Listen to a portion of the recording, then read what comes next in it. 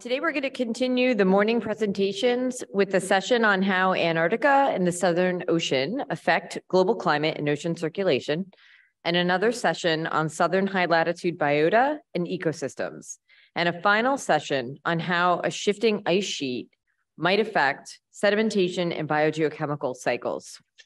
In the afternoon, we're going to have two breakout sessions. The first is a repeat of yesterday's format, where the discussions will be session-specific and focused on identifying science priorities and capabilities, and a final interdisciplinary breakout room that will be more free-flowing discussion about the differences and commonalities between necessary capabilities that each session has identified. And we might have a couple of tweaks to that, so stand by. We're now going to begin with session 4. Ted Maxim will be moderating the session, and if all presenters for session 4 could please come sit on stage, that would be great. So with that, I'll hand it over to Ted.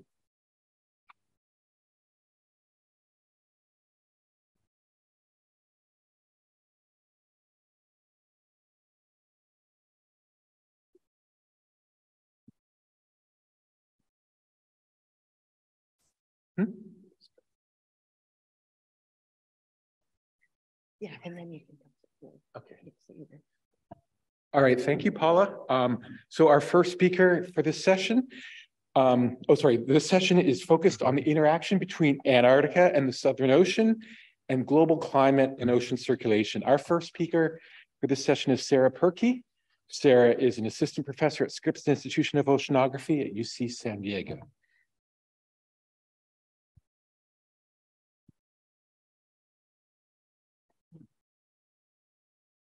Got it. Okay, thanks. Push forward. Oh, coming. Okay, perfect. Okay. Well, first I can start by thanking the organizers for having me today. And today I get to introduce the section here talking about Antarctica and the Southern Ocean and the effects it has on global climate and ocean circulation. Maybe.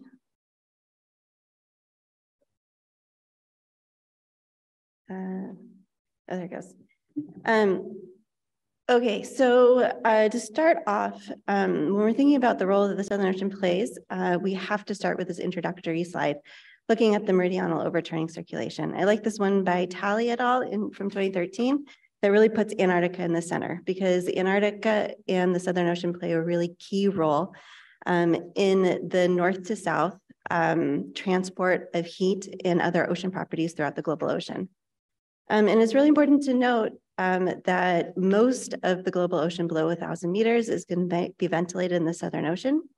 And it really plays a key role in the overall ability for the atmosphere and ocean to communicate with each other. So in this figure, it has Antarctica in the middle, and it shows some of the key pathways that Antarctica is able to get water from the surface, communication with the atmosphere, and then back into the deep ocean. And really a key point from this talk is to think about how the Southern Ocean and Antarctica mediates the strength of this meridional overturning circulation. And to do that, I want to focus on two key regions. One is on the continental shelf, and looking at the interaction between the ocean, ice, bathymetry, and atmosphere. And the second one is within the ACC, looking at the role that the overturning circulation plays in this larger formation of intermediate waters in the upwelling of deep waters. So going to the Antarctic shelf, we've seen versions of this figure before, but I want to point out some key features. So first, this region is extremely key to climate because of reasons that we've already heard, which is it can control the rate that we get this warm deep water, which is shown in red there, up onto the shelf and close to the glaciers, and therefore accelerating or decelerating the rate of melting that we see of the glacial ice. But in addition to that, it plays a key role in setting the quantity of sea ice and the export rates. And it also plays a really key role in setting the rate of deep water formation. And so in this figure, we see that here, I also want to point out that this is a very kind of dynamic, it's a very complicated, and it's a very coupled system where we have to think about the wind forcing, we have to think about the sea ice production and transport, which is a non-trivial question that I think is still a very active area of research. We have to think about the slope exchange, which again is a complicated system where we have to think about many different timescales, all the way down to the tidal timescales and mixing processes. And then we have to think about the ocean ice interaction at the front, which is also kind of emerging physics that we're trying to understand. And then just to point out, we have talked a little bit about, slides are slow. Advance, I guess, there's some animation, sorry about that. When we think about, again, going back to the Antarctic bottom water formation, this water that is being exported is the largest volume-wise of water being produced in the global ocean. And this is just a figure by Johnson et al. Showing the spatial extent, here showing depth range that that water primarily fills. So throughout most of the ocean, it's going to be kind of 2,000 to 4,000 meters. And really the data challenges here is that it's a very coupled system, it's a harsh environment, and the dynamics are very complicated. And the second region that I wanted to kind of introduce is looking at the dynamics across the ACC. So in the Southern Ocean, we have one of the strongest currents in the world that goes all the way around the continent. And here, the dynamics are primarily driven by the wind-driven circulation. And so what that's shown is these yellow arrows on the top, and then I've put some dots on above showing the meridional variation in the wind strength. And so a little physical oceanography 101, because I know we're an interdisciplinary group. But here what matters is actually the variation going from the strongest wind source in the middle. As we move north, it gets a little bit less. And because of the Coriolis force, that's going to end up in water converging and downwelling. Into the south, we're going to have a decrease in the wind strength, which is going to allow for really strong Ekman upwelling. And that is what really allows this pathway of carbon coming from the deep ocean going to the surface. And then also the formation of the intermediate waters to the north, which allows us to sequester anthropogenic heat into the deep ocean. And kind of the data challenges here is that it's somewhat remote in the Southern Ocean. And again, really large and small spatial scales matter. So I think in the last decade, it's become increasingly clear that even on the submesoscale plays a really key role in setting the strength of this overturning circulation. So now moving into observations and kind of what I think we need moving forward. So I divided this into two categories. The first one, thinking about what we need to monitor the Southern Ocean heat and carbon. And really the scientific question here is, what is the net ocean heat uptake in carbon sink that's coming from the Southern Ocean? And to do this, what we really need is climate quality data, which means we really care about the highest accuracy. We need sustained observations because this is a decadal signal. And to do this, we're going to need a combination of autonomous and high quality ship-based observations. And so what's shown on the right is the observational network that we primarily use right now to monitor ocean heat and carbon uptake, which is a combination of Argo floats and the ghost ship repeat hydrography, which is in lines. And for the most part, I think we have a pretty good start on this system. We just need to continue and expand it into the future. And so what's shown here and what the last 2 decades of Argo data has shown us is that the Southern Ocean plays a very key role in both of these processes. So on the top is showing the global trend in ocean heat content from Argo. And then on the right is showing the zonal mean. And what we can see is that these 2 key regions, kind of south of 30, play a substantial role in the net uptake of heat that the ocean is able to take up. And so again, just to remind everybody, the oceans take up over 90% of the net anthropogenic warming that we've seen. And so when we talk about global warming, we're actually talking about ocean warming, and that ocean warming is going into the Southern Ocean. And so in terms of global climate, we really need to be able to monitor the signal, how much heat is going south of 30 degrees south into the ocean. And then when we look at the deep ocean, again, going back to the Antarctic bottom water, at the moment, over the past couple of decades, we're mainly monitoring that from ship-based hydrography. And that is the figure that you see on the left. And so while it's smaller than the surface ocean, still a fair amount of heat is going into the Southern Ocean due to changes that we're seeing around the Southern Ocean. And just to point out that while the last couple of decades we've looked at repeat hydrography, the figure on the right is from Johnson et al. 2019, and he was using deep Argo data in the Brazil basin to start to monitor changes from autonomous platforms. And just to remind myself, this is a picture of a CTD to kind of point out that this program, Deep Argo, is not independent of ships quite yet. We still need it. And then finally, last but not least, I've been showing trends, but to kind of understand the dynamics here, we really need to know the year-to-year variability. So this is showing what we can do with Argo-based products is actually look at the year-to-year variability in ocean heat content. And then moving on to carbon, recently we have started putting autonomous pH sensors on floats, and this is results from the SOCOM array, which is showing both ship-based estimates of carbon fluxes in the background and then the float data as those small red circles.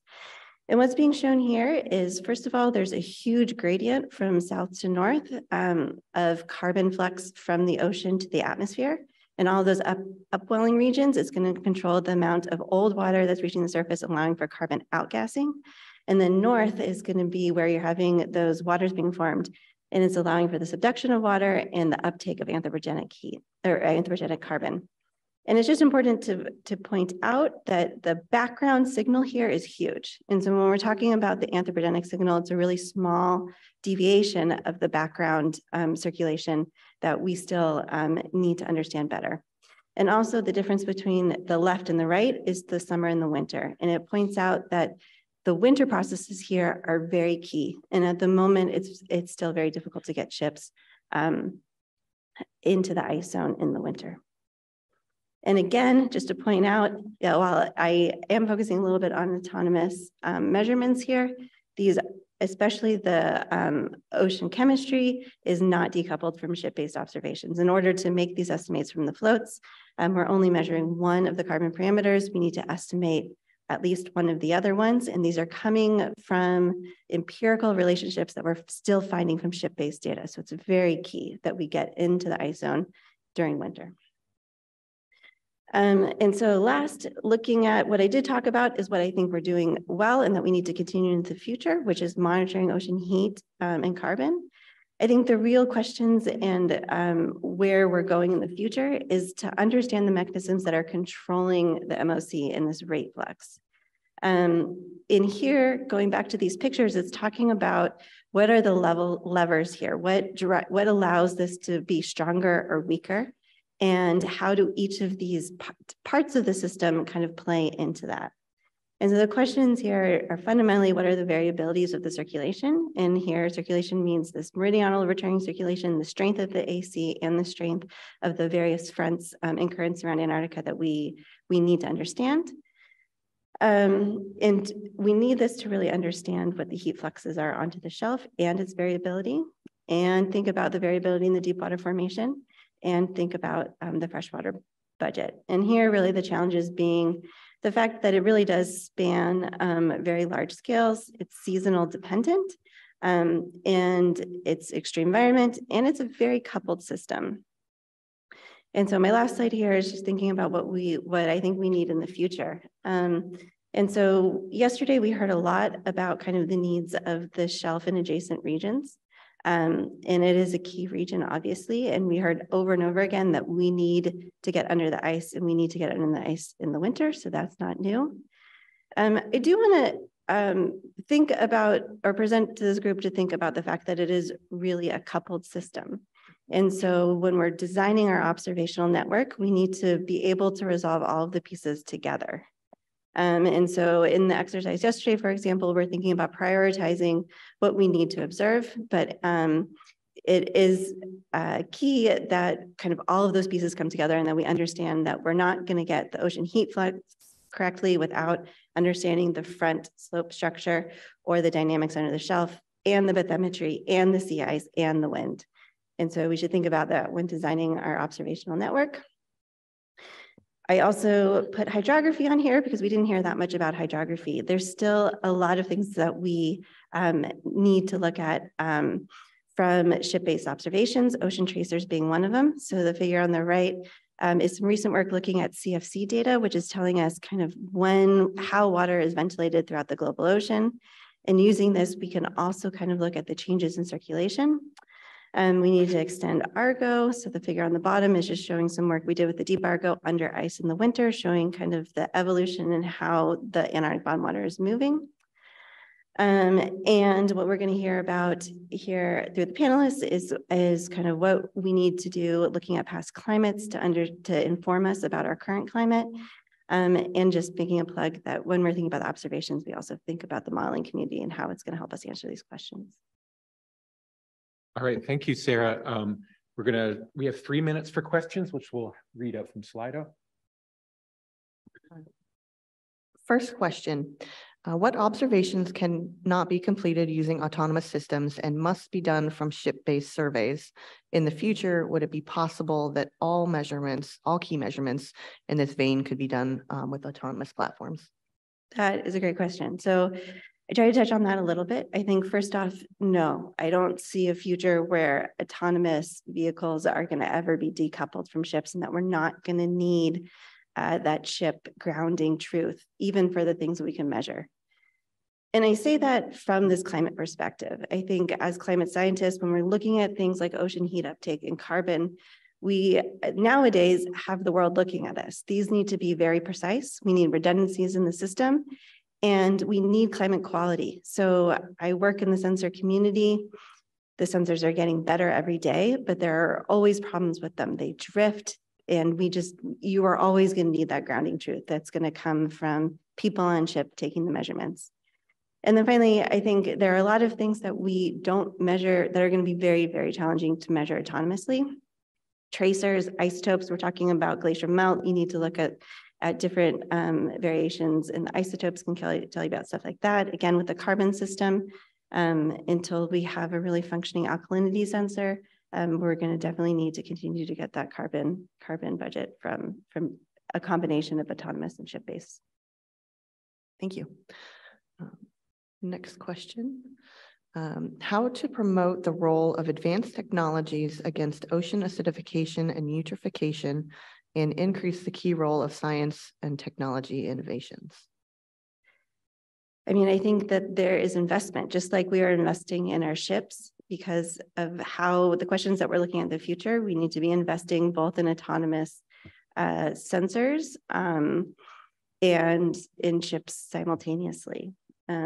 So the technology is coming along, but it's coming along through the community investing a lot of time in development work and working closely with engineers and actually other disciplines across the board who are also trying to measure similar things in other regimes. Great, thank you. That was the last question we had on Slido. Okay, thanks. All right, so we're going to do a series of flash talks, 5-minute flash talks. Our first flash talk is going to be given by Ed Brooke. Ed is a university distinguished professor in the College of Earth, Ocean, and Atmospheric Science at Oregon State University.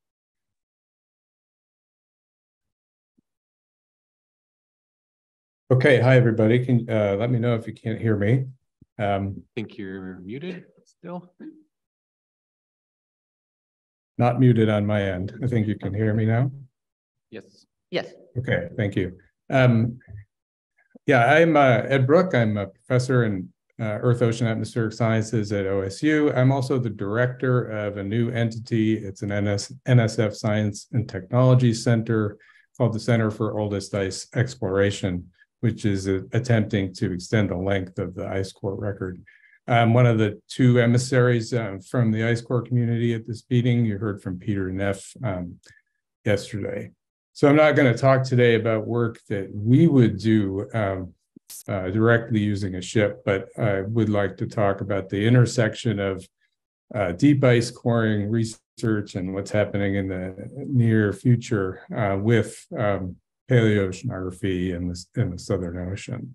The context here is what we call the deep ice core records, not necessarily a well-defined term, but referring to data that go back through the last glacial maximum, and in many cases much further. And there are a number of such cores. Most of them are shown on the map that you see on the left-hand side.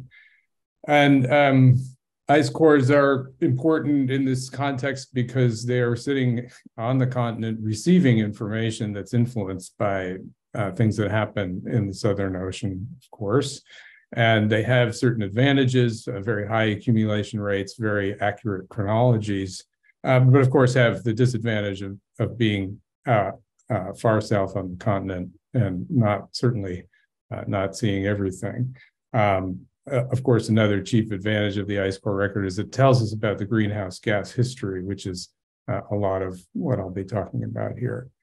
There are two sort of big directions in the ice core community right now, and I'll talk a little bit about both of those for this context. One of them is trying to understand the history of waste collapse during the last interglacial period with the idea that that'll tell us something about the sensitivity of waste to future warming.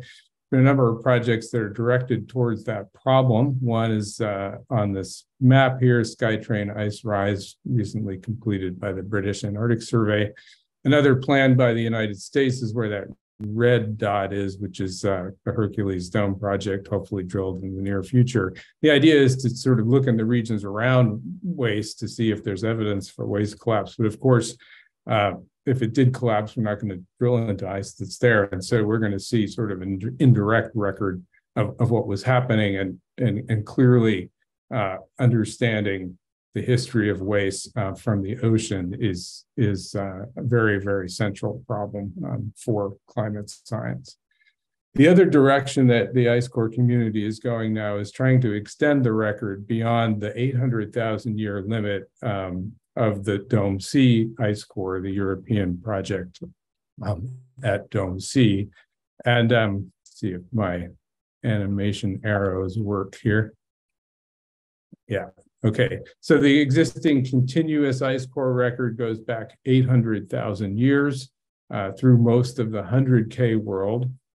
But there's intense interest in extending this further to get back through the mid-Pleistocene transition and into the 40K world to understand what Antarctica was doing during that time period. And there are several international efforts directed at trying to find a place in Antarctica that can go back in that far. I think we'll get there. Coldex, the center I'm directing, is one of those efforts. And there is another important project in Europe and in Australia going forward in that direction. So we're going to be quite interested in paleoceanographic records that cover that time period. And then we're also finding older ice. In fact, we have ice that back to about 4 million years trapped in the mountain ranges in a place called Allen Hills in Antarctica, and we're exploring other places like that. That won't be continuous, but we're getting snapshots of climate that go back that far. And so understanding the Southern Ocean and those time scales will certainly bring connections to that world. I'd like to go to the next slide if I can. I'm having trouble advancing. Okay, so I only have a minute or so left. I approached the question here with a table to try to squeeze a lot of information in. And basically, ice cores are telling us a lot of things about biogeochemistry, climate, and glaciology, the types of things that Sarah talked about in the modern world, telling us about the greenhouse gas history, telling us about changes in biogeochemistry of iron, for example, that might influence ocean productivity, telling us maybe about changes in sea ice through tracers like sodium in the ice. But we need to understand the ocean context for all of these records because we're only seeing part of the system, obviously. And so it really getting a four-dimensional picture of the Southern Ocean biogeochemistry is key. Getting a complete picture of the history of the carbon budget around the Southern Ocean is key. Ice cores are also telling us a lot about climate and glaciology on the continent and off the continent. We now have records of mean ocean temperature from noble gas ratios in trapped air, which gets the things Sarah was talking about ocean heat content. We have very good data now about variability in temperature and accumulation across the ice sheet on around 100,000 year timescale, which leads to questions about moisture transport, what controls stable isotopes in the atmosphere, what controls the linkages between climate at high latitudes and the rest of the climate system. We can see things about ice dynamics from ice cores. Peter Neff talked about this. We need to understand how what we see it on the land is interacting with what's happening in the ocean.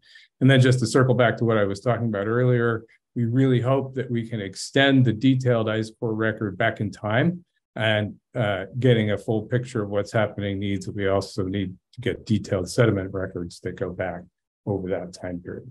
Okay, I'll stop there. Hopefully I didn't go over too long. All right, thank you, Ed. So we're going to save our questions for the end of the flash talks.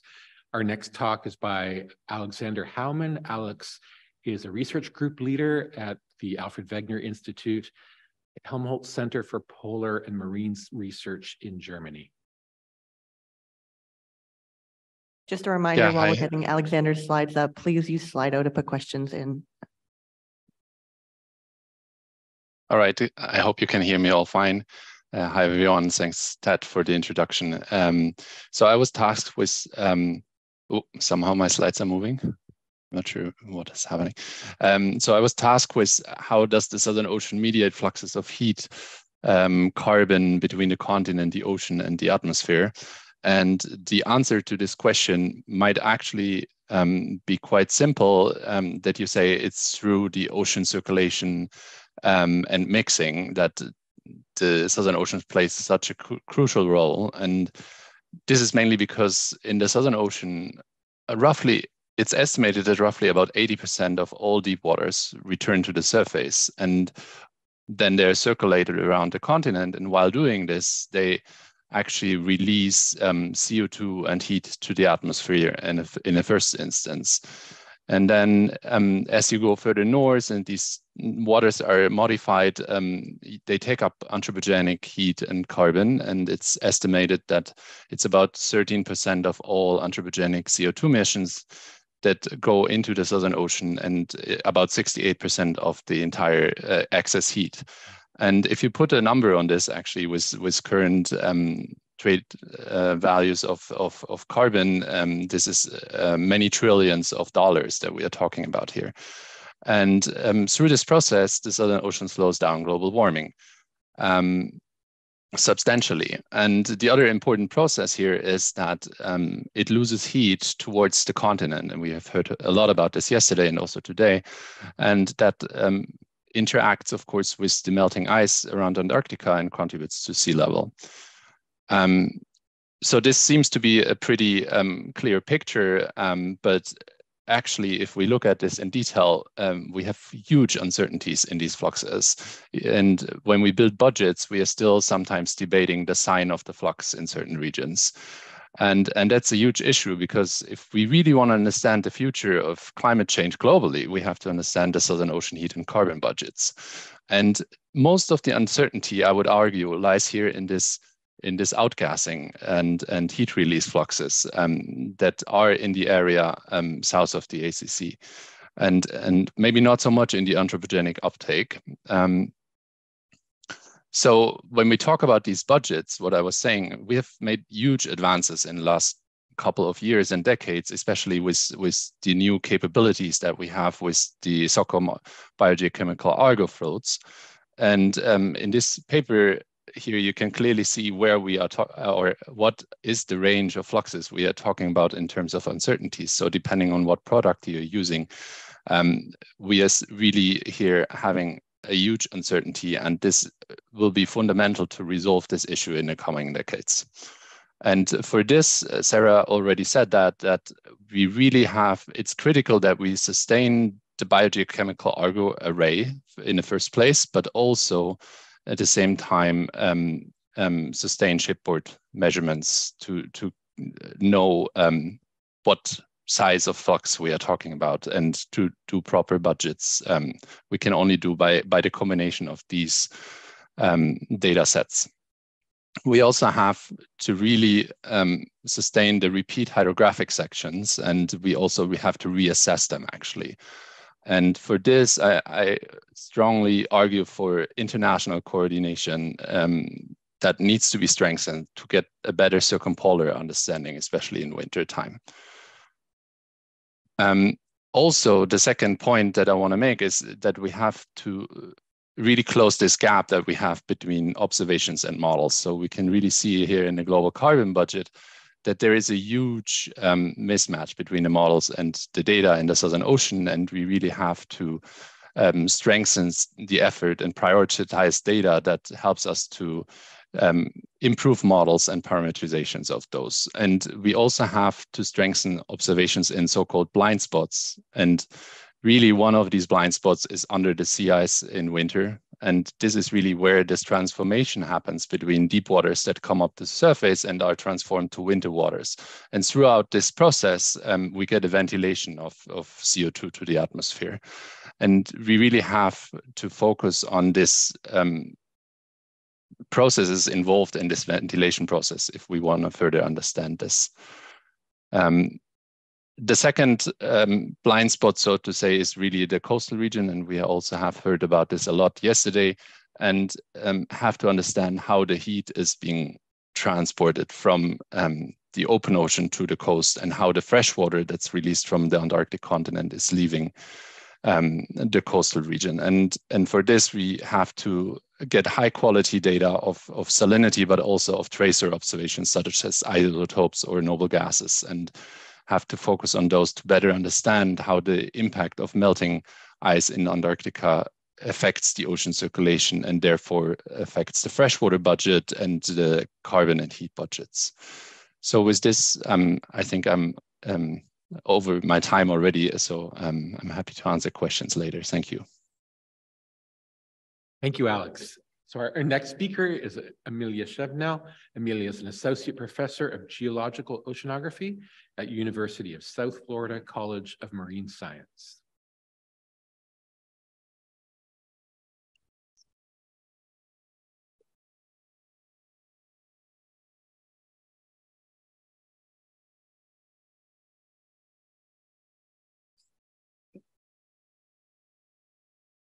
Okay, sorry for the delay.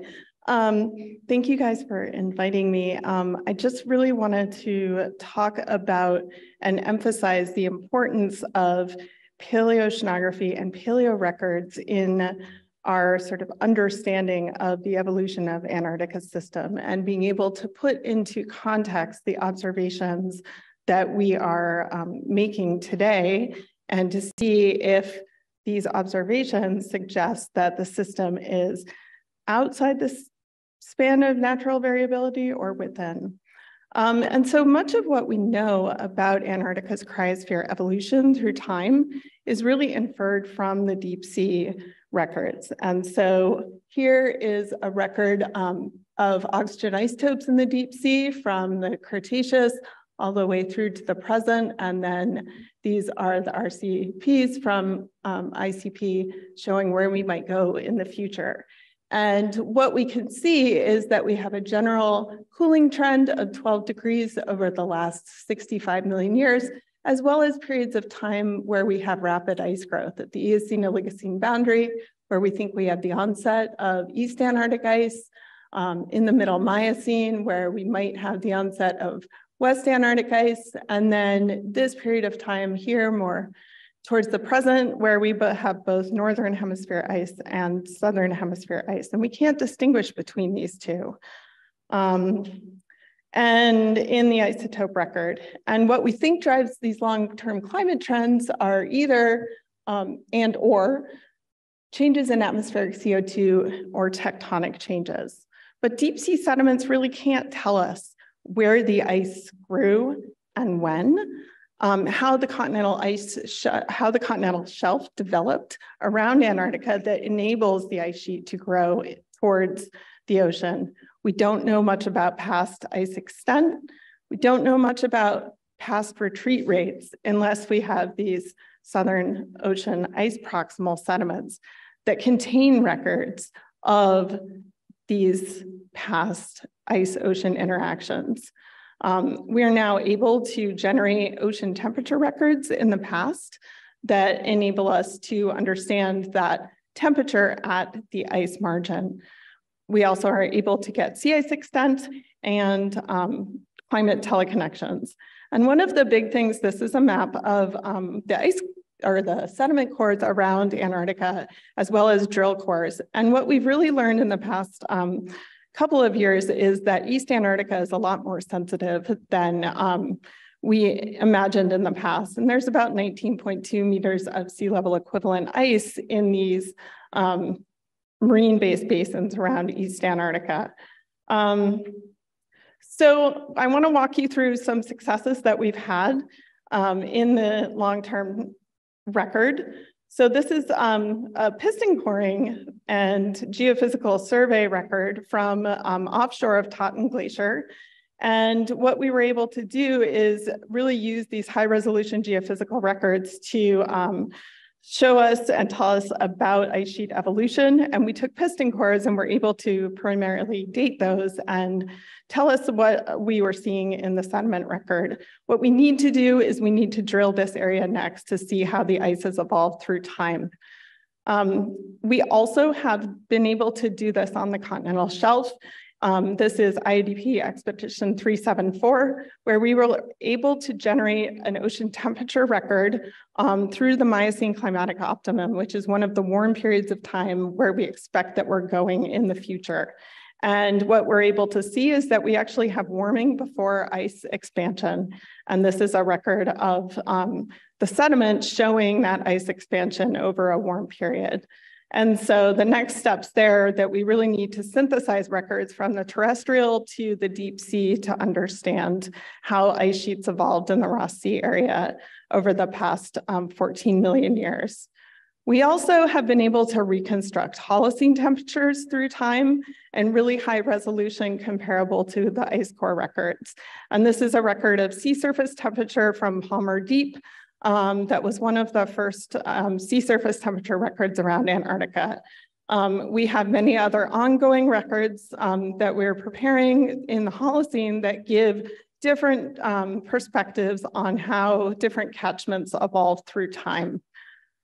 We can only do this from ships, and we have several science priorities, including really understanding East Antarctica at the catchment scale, understanding past ice retreat rates, as well as being able to really date these records well. What do we need to do this? We actually need a ship to do everything that I've just proposed. To access East Antarctica, we need a longer expedition duration, we need heavy ice breaking, we really need to be able to hold station, and we need to generate high resolution geophysical records, as well as some sort of geotechnical drilling capability. And what I want to emphasize is to do this, we don't need a moon pool. We can do this over the side, or we can do this with the seafloor drilling system. And we need space in the ship that we can use to do shipboard core processing. And so to end, I really wanted to stress that we really need a paleoceanographic paleoclimate component integrated into all of these large interdisciplinary programs, just like the IPCC did in this rendition, because we need to place the ongoing changes in temporal context. So thank you very much. I'm over my time. Great, thank you, Amelia. So our last speaker for this session is Sharon Stammerjohn. Sharon's a senior research associate at the Institute of Arctic and Alpine Research at the University of Colorado in Boulder.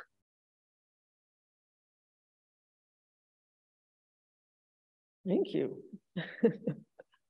So we're going to zoom back to the present, more or less, the last 40 years to 100 years. This is fabulous, right, to have this array of talks in one session. So I'm going to talk about Antarctic sea ice variability, the long-term trends, long-term in quotes, and coastal exposure. What is most amazing right now is that we are now going into our 7th year of record low Antarctic sea ice. And there's been a shift, as you can see in this very beautiful figure by Alex Howman, and it's soon to be submitted, so hold on to your hats. But he's showing here that you have the monthly anomalies, and we've had this overall increase in sea ice extent up until about 2015 during the satellite era. And then suddenly we shifted to record low. What else is very remarkable about this transition is that we increased in anomaly persistence and variance. And we then shifted quite dramatically. We don't know why. We can point to atmospheric circulation anomalies for certain, events in the anomalies that appeared in 2016 going forward, but the persistence is what has us flummoxed, and it points to the ocean. We can put this into a longer term perspective. Recently available reconstruction. This is an observational based reconstruction made by Ryan Folk and colleagues, just came out recently. And this is pure gold for us in the sea ice community, because now we can see, beyond this satellite record. And what's remarkable to me is what I see in this record is this underlying trend. It's kind of what the global climate models were suggesting. There's a lot of issues there, so a lot of uncertainty. This is a pretty robust observational based reconstruction. It's showing winter sea ice extent. And this now 6 to 7 year period of record low sea ice is kind of in line with that long-term trend. So it kind of begs the question, what was happening during most of the satellite era that we've been trying to figure out? Well, we have a pretty good idea, and a lot of that's the atmosphere, but I'm going to show you first the spatial map just to contrast, because this actually highlights another really important thing that has changed. And so you're looking at ice season duration anomalies. That's for 2014 on the left. Blue means longer ice seasons. And in 2022, red means shorter ice seasons by up to 3-4 months. I mean, it's kind of remarkable anomalies. But they're also more or less circumpolarly wide distributed, which is very unusual over the satellite record. The satellite record normally shows very high seasonal and regional variability. And so again, this transition from going to record high to record low, and it being persistent, it's also not just persistent in time, but it seems spatially persistent. So again, pointing to the ocean. We also have another new metric that just came out. This is Phil Reed and Rob Massam looking at coastal exposure. And so this is a map showing the trends over the satellite era. Blue means longer exposure. And so here we have all of West Antarctica that's trending towards longer and longer exposures to wind and waves. And I could say that for the last year or two, we've also been at a low for fast ice and at a record high of coastal exposure everywhere, not just West Antarctica. So winds are the conspicuous drivers, right? And we've known this, and it really imprints on the regional and seasonal variability. This is a map just showing correlations between winds and ice motion, also related to sea ice concentration changes. This is very obvious. It's very expected. We have the Southern Ocean that's exposed to the highest wind and waves on the planet. And yeah, we're going to see very strong variability associated with the atmospheric circulation. But what explains this transition that we've just experienced from record high to record low that's in line to the background, decreasing trend? It points to the ocean once more, but we don't know really what those ocean changes are. We can infer them, we can use our models, but we lack the data. And so we really need, especially, and this is just preaching to the choir, but we need the ocean observations within the sea ice zone on the continental shelf at the coast. Because it's the ocean that's driving the changes in sea ice production and thickness changes. And the other thing we don't know very much about are thickness changes. So we're still trying. We have experts in this room who are improving that metric derived from satellite data. It's challenging to measure that in the field. Our ice mass balance buoys don't last very long. So it's definitely a challenge that we need to improve. And of course, the snow on sea ice is a problem. So overarching questions for the sea ice community, for the ice ocean atmosphere community, we're still trying to disentangle thermodynamic from dynamical sea ice processes and the horizontal vertical fluxes of heat, fresh water, gases, nutrients. Alex just gave us a beautiful rundown of all the challenges and gaps that we need to address there. And of course, there's the very strong ice ocean seasonal feedbacks too, that could be playing into what we're seeing currently. So all of these priorities and near-term needs have all been said before, but again, we need those ocean observations in the sea ice zone during winter, especially on the shelves near the coast. We really need sustained observations actually in coastal areas, which are often very difficult to access because they're clogged with icebergs, thick sea ice. And yet that's really a critical boundary and it's changing really fast. So we have a very coupled atmosphere-ocean ice system. And in order to really properly study that and improve our models and improve our predictability, we actually really need more multi-platform, multidisciplinary process studies. And so we're combining ships, satellite, autonomous observations together with data model synthesis. We're starting to do that, and it's remarkable. And just this gathering of the community, is also headed in that direction. So the challenge, I'm not going to repeat these because we've all heard them, but if I could just take one more slide, I just want to emphasize that this coastal access is really important. And so this is a map of the MODIS showing the sea ice distributions. We were there, many of us in this room were there last austral summer, and we were trying to get there. Near the Thwaites, near the Eastern Amundsen, and we couldn't. And this was a record low summer sea ice year. It had all blown into this particular area. It clogged it. We couldn't get to it. The Koreans were there, and they were able to actually access some ice shelf areas and deploy drilling rigs and also deploy XCTDs from helicopter into these critical zones that if we'd had that capability, we would have been tagging seals, would have been a remarkable time series over in the Eastern Amundsen, and we would have been deploying XCTDs. We would have been doing what we really needed to do. We gathered an amazing data set, so no problem with that. But I'm just saying that even in a record low sea ice year, we still need access to the coast. And the only way I know how to do that is with helicopters. Thank you. All right, thank you. So we now have 10 minutes for questions that we'll read coming in from Slido. All right, first question, and this is a general. Does the existing ARV as envisioned contain the capabilities for making the shipborne ocean geochemistry measurements as needed? Anyone want to jump in? Yes, sir. Or maybe Alex, if he's still on Zoom. Yeah, I'm still here. There is one thing I want to say to that. So I think we are definitely capable of doing much more analysis from shipboard measurements than we are from autonomous platforms so far. So we still need those for geochemical analysis for sure.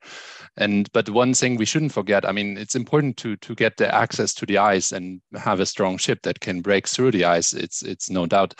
But we also have to consider that we are working in an environment where often the work we do is limited by the weather and the waves, and sometimes we are not able to work while we are at sea because it's just not doable.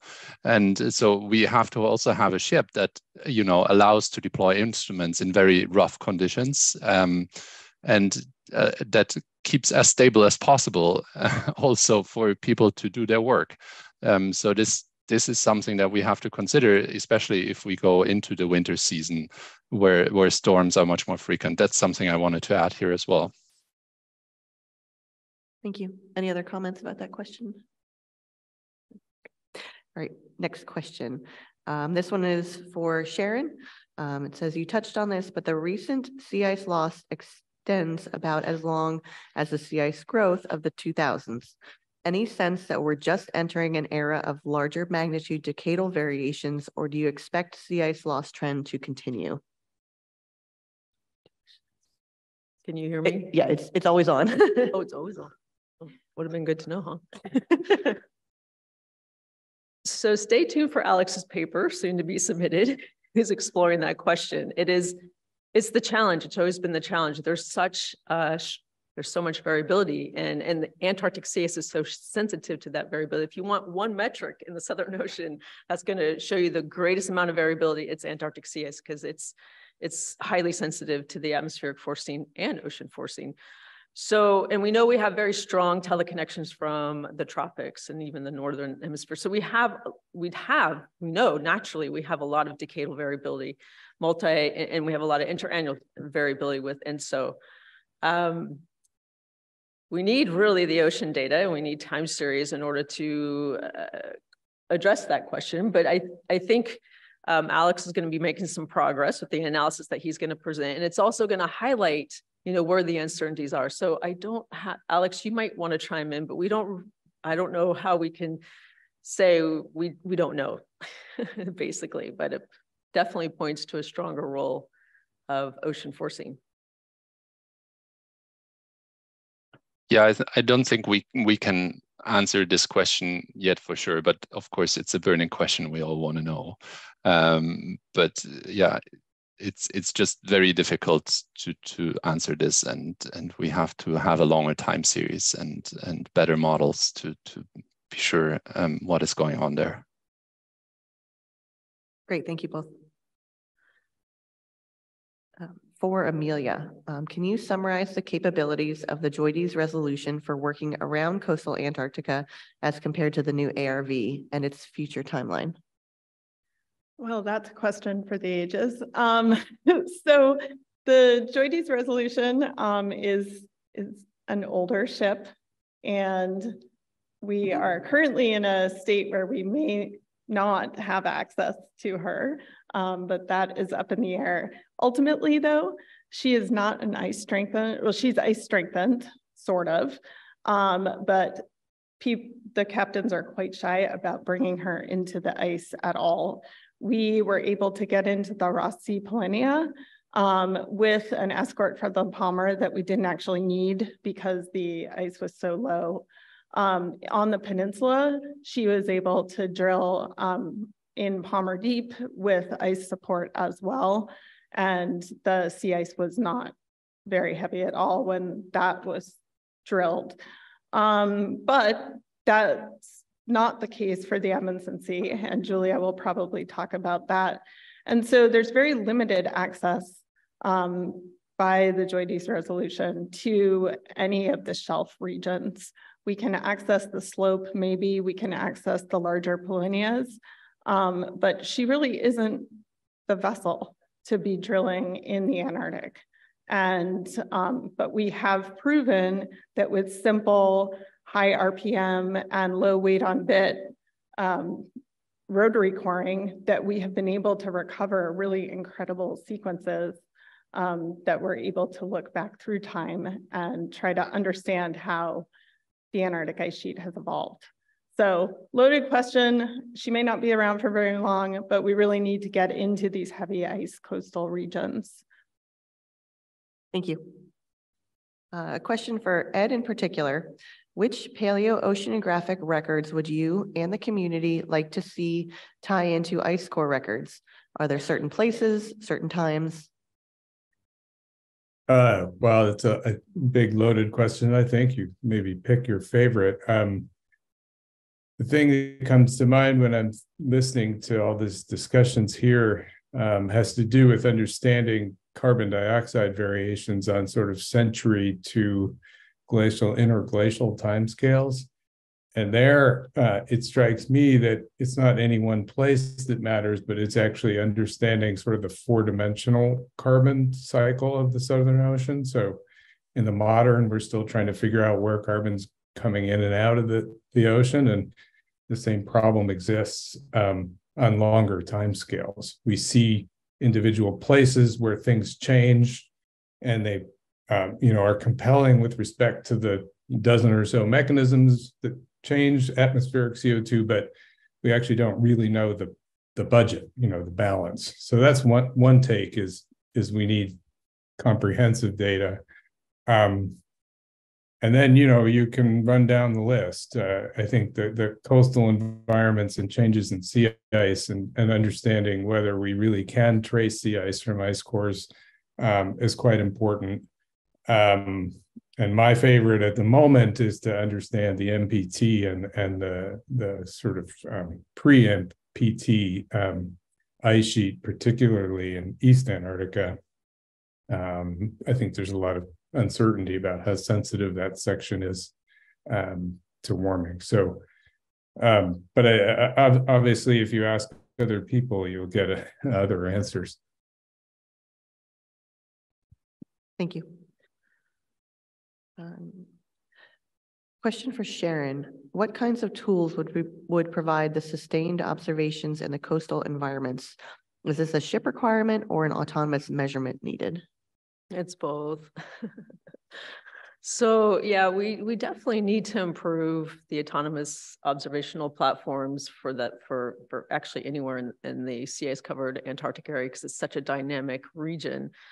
And I think we're going in that direction, as we've heard from others as well.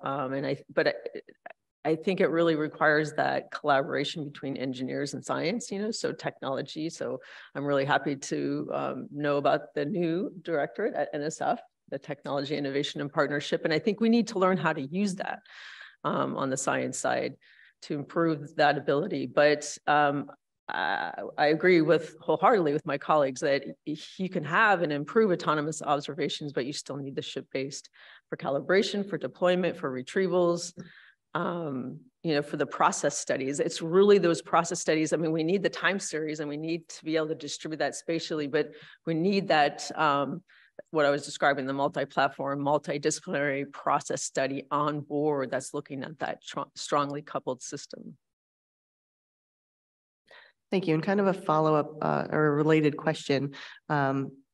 Is there more that we can do to leverage the autonomous platforms to monitor these regions? Are we getting the most out of, for example, under ice Argo or instrumented seals, et cetera?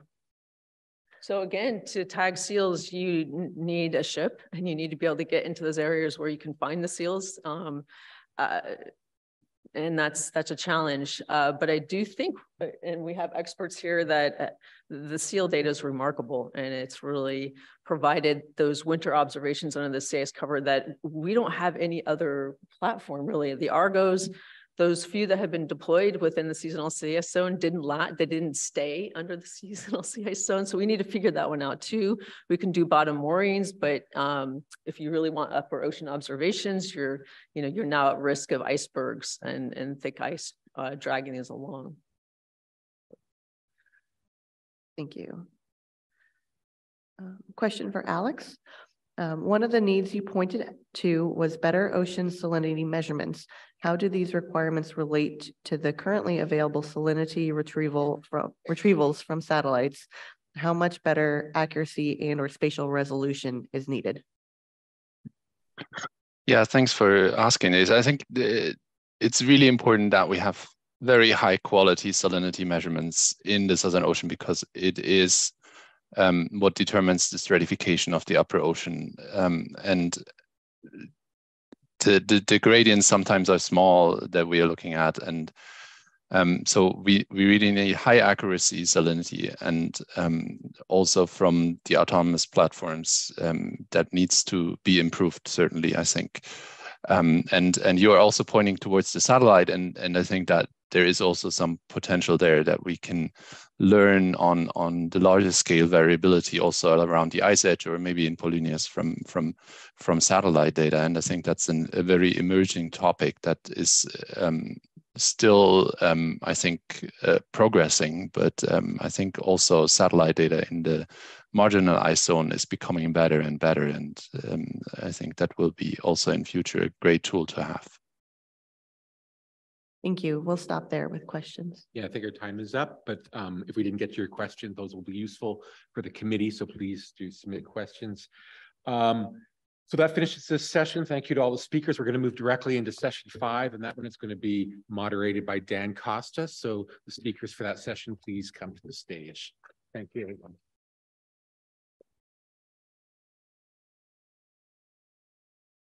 Yeah, this is going to be a great session. We've had a series of talks providing the context for the biota. And so now we're going to look at how Southern Ocean high latitude biota and ecosystems have evolved and how they respond to and contribute to systematic change.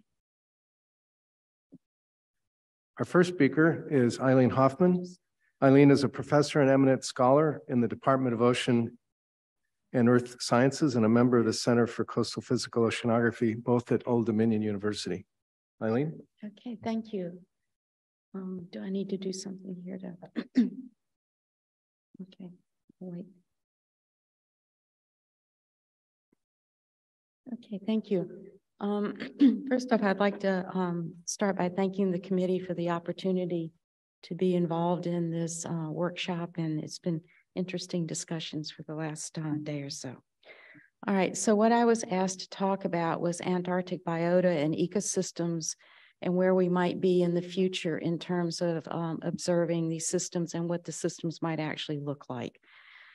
So I'll start with a reminder here about observations. And we've heard from many of the speakers and in various discussions that there are multiple observational platforms available to us now, and ships are only one of many of these platforms. So we heard from Oscar yesterday that the ship capabilities should allow interfacing with other platforms and advancing science, and here I'm talking about in terms of ecosystems and other things as well, requires integration of all of these available observing technologies. All right, so we talk about food webs or ecosystems in the Antarctic. The figure shown to the left here is the iconic Antarctic food web, where everything flows to Antarctic krill and everything flows outwards from Antarctic krill. So this is the food web most people have in mind when they think about Antarctic ecosystems and biota. The center panel here is an example of a food web from South Georgia, a subantarctic area of the Scotia Sea. And the food web to the left here is the krill-dominated food web. But the one to the right is a non-krill dominated food web, because at times South Georgia runs out of krill, in effect, because it's dependent upon inputs of krill from upstream sources like the West Antarctic Peninsula. The point here is that you can shift to a new food web. And in the case with South Georgia, with the non-krill food web, that can sustain the system for a little while, but in the long term, it does not support all the top predator trophic levels that, like the seals, the penguins, and the whales. And I bring this up because what we're seeing now in some areas outside of the subantarctic or the area and the Scotia Sea is a transition to this non-krill dominated food web. The panel on the right here is from the Ross Sea, and that's another type of food web where krill is not the dominant mid-trophic consumer there, or mid-trophic level organism. There are various other organisms that come in there, and how we shift between those has lots of implications for the food web. So we have a lot of heterogeneity in the forcing and habitat structure, and we have a lot of regional differences. And that's another thing to think here about, is it's a different food web depending on where you are and the type of, and the season. All right, the other thing is Southern Ocean or Antarctic food webs are not isolated. They're globally connected, and they're connected at different kinds of trophic levels. The seabird and cetacean migrations in and out of the Antarctic link the Antarctic food webs to those at much lower latitudes. So that so in the Antarctic, there are a lot of seasonal residents that are of the high latitudes, but also of the low latitudes. And Dan Costa and his colleagues recently extended this idea by looking at the carbon and nitrogen transport that occurs through these seasonal migrations in and out of the Southern Ocean. There are also human interactions there that also give global connectivity, mainly through fisheries and tourism, that both of which have impacts on the food webs. And so the changes that go on in the Southern Ocean food webs have consequences outside of the Southern Ocean. And so what we want to do is to look at what these might actually be in the future, because of looking at conservation and management of these systems. All right, so I was asked to look into the future and see what that might hold for Antarctic food webs. And one way to look into the future is to use projections. And we're very fortunate in the Southern Ocean to have a number of high resolution regional and circumpolar coupled circulation sea ice ice shelf atmospheric models that can be used as input to food web models, biogeochemical models, and habitat models. And I've just shown you two examples here. The one on the right side is a circumpolar, high resolution circumpolar projection for temperature, and the one on the left is a regional one from the Amundsen Sea. It's a circulation, but you see it resolves a lot of the mesoscale variability. So we have these models, we have these tools. All right, so if we implement this, this is from a recent paper by Mike Denneman, looking at projections of sea ice concentration. And in the left panel here, the uppermost thing is the current condition of sea ice. The one to look at is for 2100, and you can look at that and see we have a huge reduction, projected reduction in sea ice. The center panel here is a projection of ice shelf basal melt, and this is done as a ratio of the future 2100 to current. And this suggests that there is an increase in the basal melt rate of many of the ice shelves, and that's related to things we were talking about yesterday with warm deep water coming in onto the shelf. So in terms of the food web, that's what the right panel here shows. There's going to be a large increase in dissolved iron. And Southern Ocean ecosystems are limited. The primary production is limited by the availability of dissolved iron.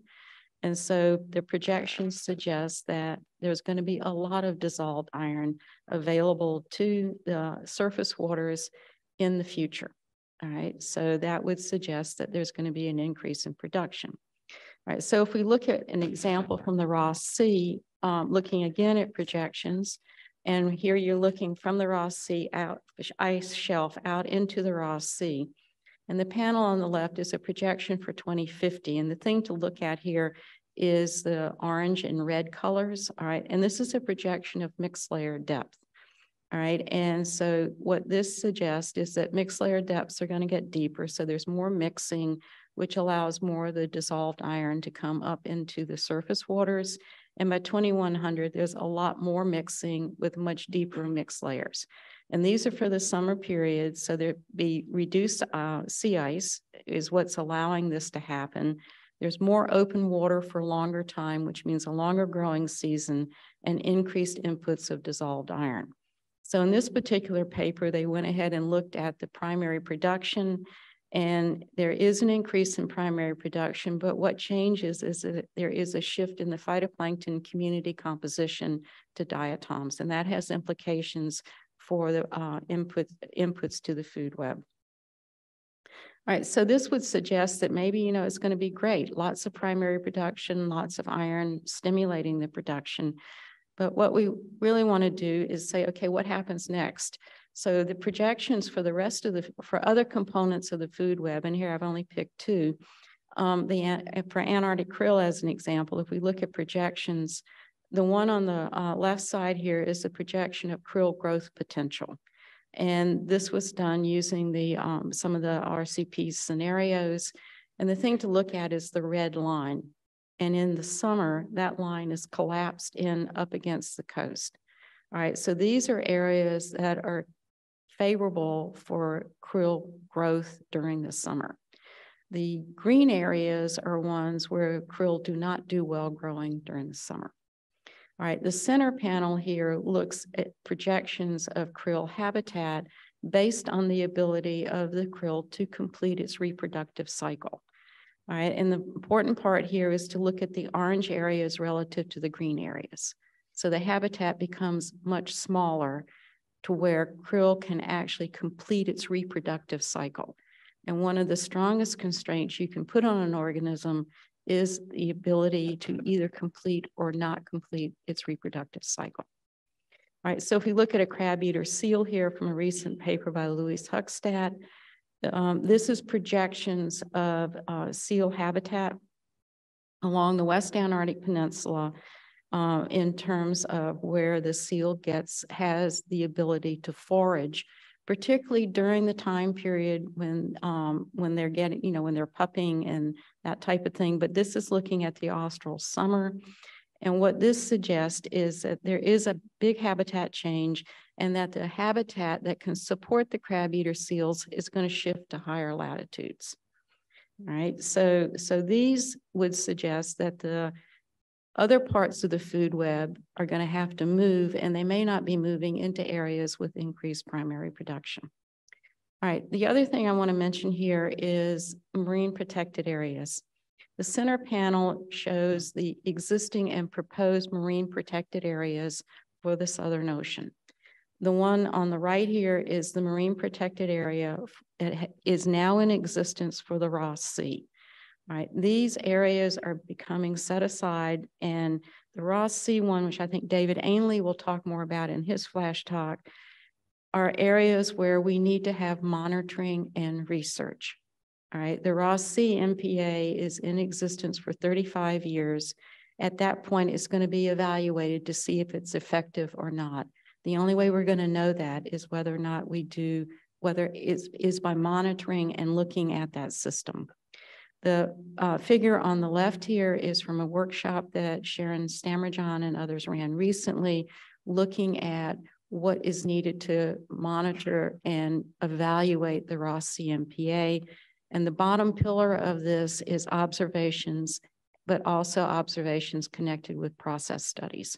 So that's fundamental to understanding these areas and having access to these areas at all year round, or certainly at more than just the austral summer is important for that.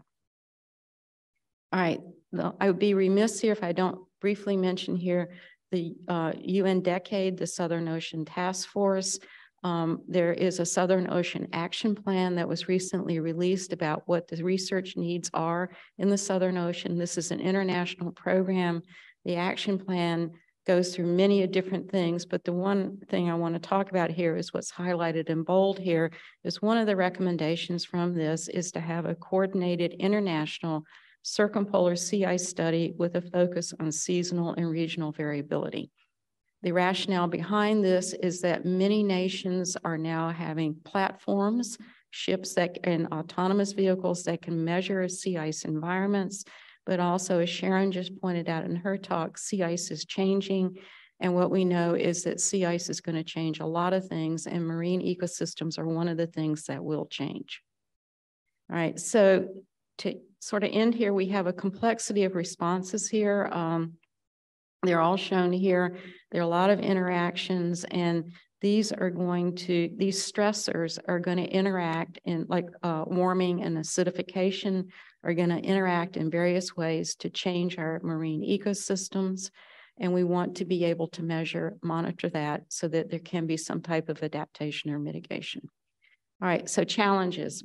Observational capabilities. We know there's going to be reduced sea ice, or we think there will be reduced sea ice and increased open water. That puts more emphasis on coastal environments. And it also puts emphasis on higher latitudes as food webs shift. We need to have inclusion of new data and technologies, the omics work, which I think Allison will talk about, as well as integration with remote sensing and autonomous measurements. But importantly for the science we're going to need to think about neglected trophic links, because what's neglected now we don't study may in fact become the major trophic pathway later. Also adaptation pathways. And I'll come back to the fact we're using projections to look at this. We need the observations to improve the projections. And this came up yesterday, is that you couple the observations and models while at sea, run the model to help you guide your observations. So I'll stop at that point and say thank you and look forward to questions. So thank you very much. All right, thank you, Eileen. We'll now have 3 minutes of questions from Slido. Do we have some? We don't have any in Slido yet. So if you have a question, please add it to Slido. They're too intent listening to the talk. Right. Oh, there's an in-person question. Can we get a mic over to Mo?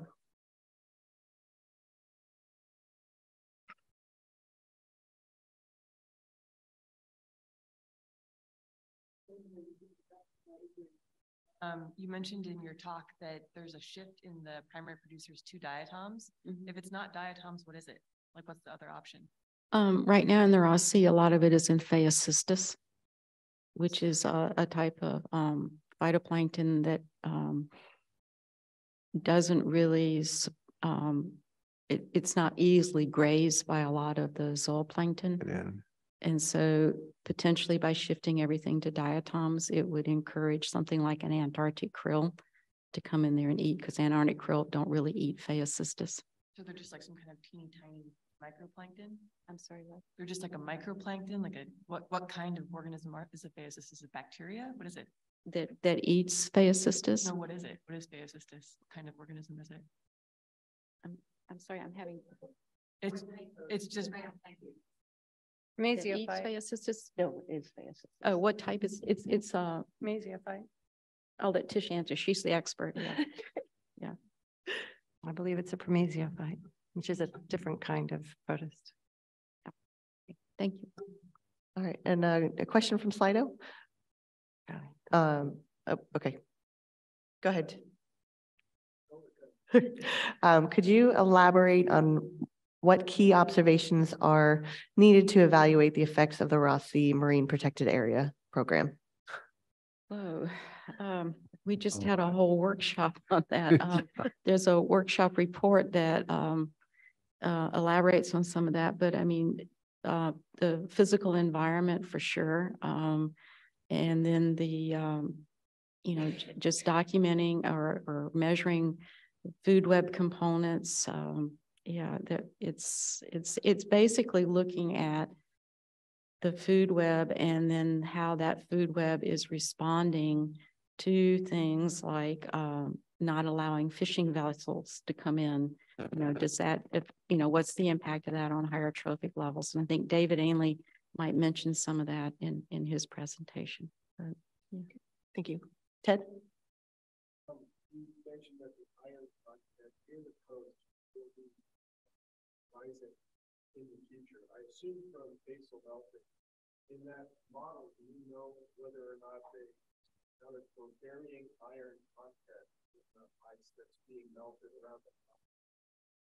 No, that is not in the model. What has been used is average end member concentration for the ice, for the dissolved iron that's in the melted ice.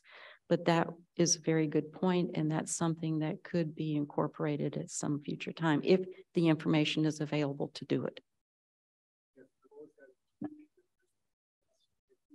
Mm-hmm.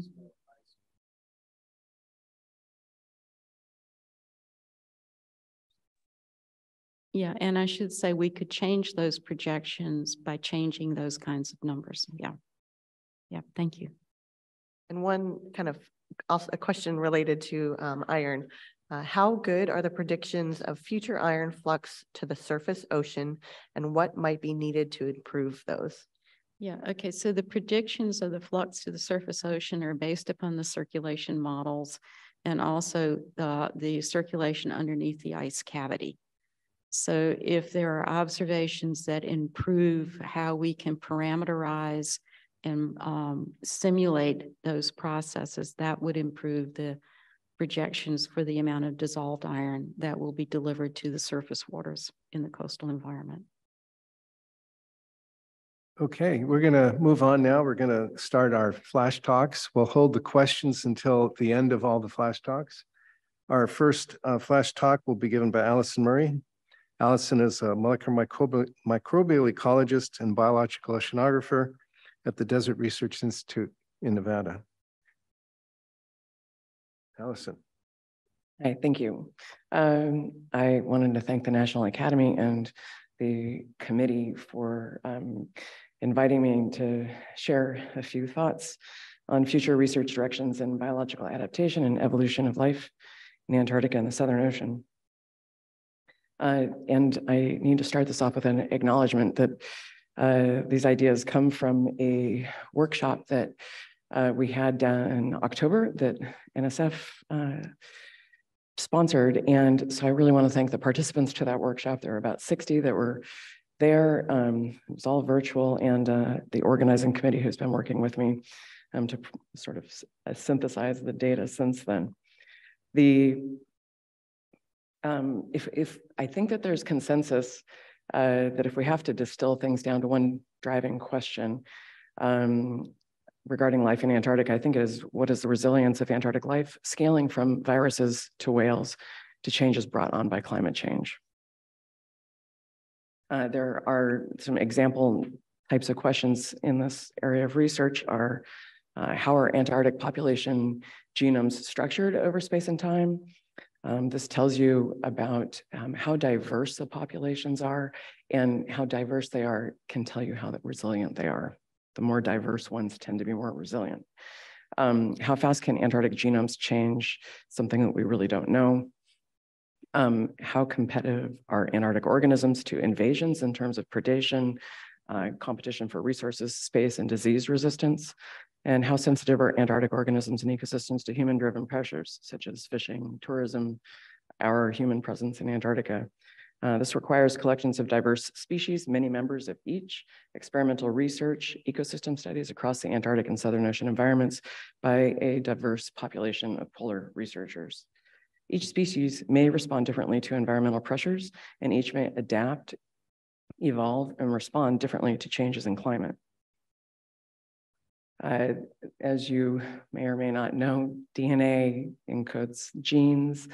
These are the words that encode functions of the proteins. These are like molecular machines, and selection happens at the level of these molecular machines. And those changes, though, are recorded in the genomes. Antarctica, I have not a lot of time to talk about diversity, but the diversity of life in Antarctica is immense. It is, especially in the marine ecosystems, it approaches that of what we find in lower latitude ecosystems, but we know a lot less about the life histories of these animals and their evolution, how they've adapted to the Antarctic. Genome sciences, comparative genomics are really starting to shed light on the molecular basis of biological adaptation and response.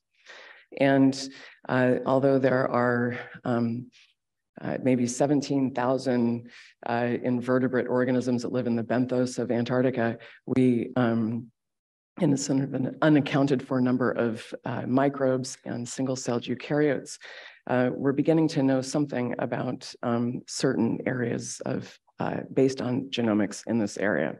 The fish community has sequenced now 44 fish genomes of the notothenoids, which are a very interesting population of fish that really expanded and radiated, are very successful in Antarctica.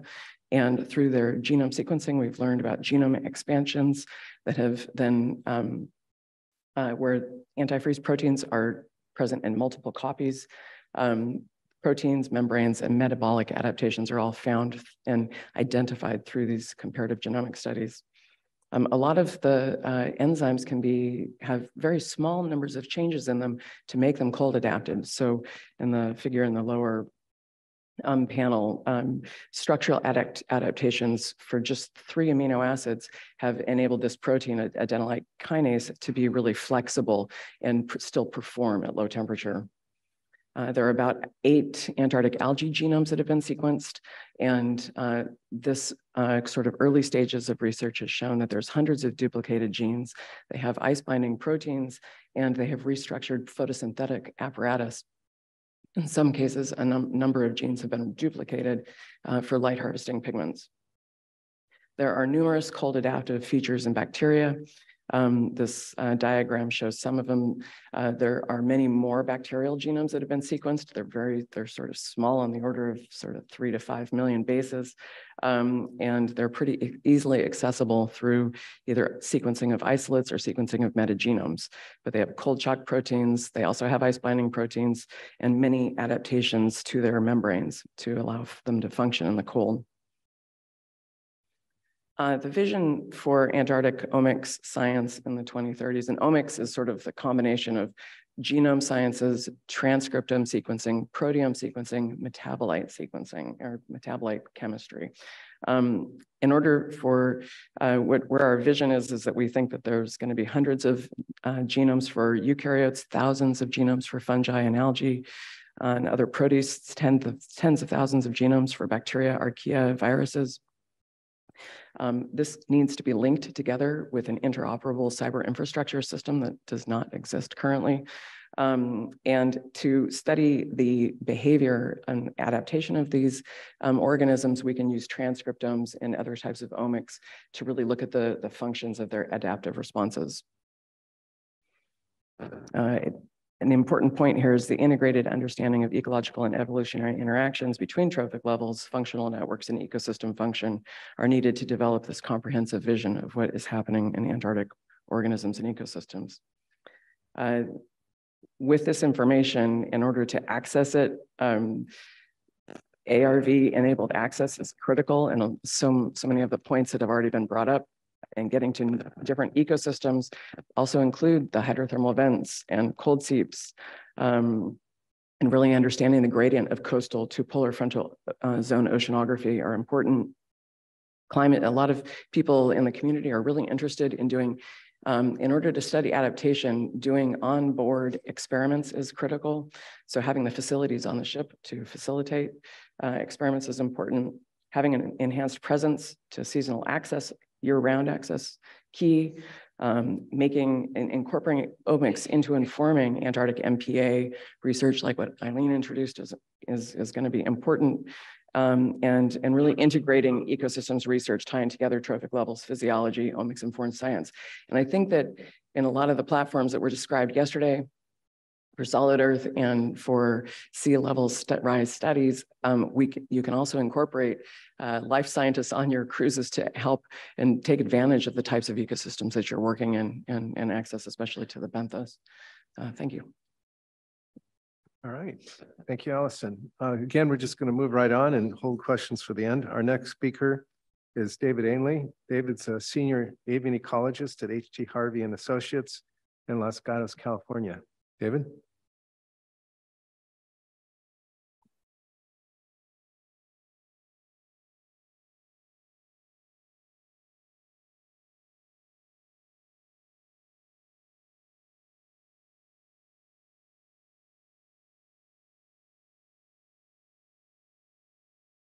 Is he muted? Hello? Oh, there he is. We can hear you now, David. Okay.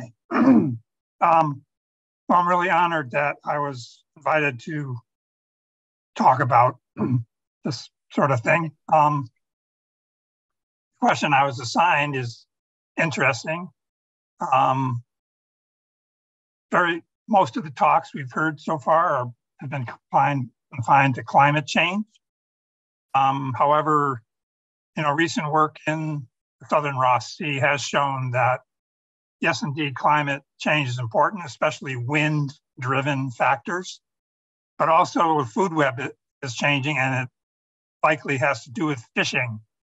And it's showing that so-called indicator species, such as penguins and seals, their populations have been growing in the last couple of decades. Okay, next slide. So these trends, along with studies of the benthic biota in the Southern Ross Sea, represent the longest biological time series in the Southern Ocean, beginning in the 1960s. This is an incredible archive of data from which the present and the future can be based. The trends in the Southern Ross Sea should not be dismissed as anomalous. The Southern Ross Sea represents the high latitude Antarctic. So these penguins and seals have been designated by CAMLR as so-called indicator species for the purpose of managing the recently designated Ross Sea region marine protected area that Eileen mentioned. Ross Sea, and particularly McMurdo Sound, is the most intensively researched stretch of the Southern Ocean.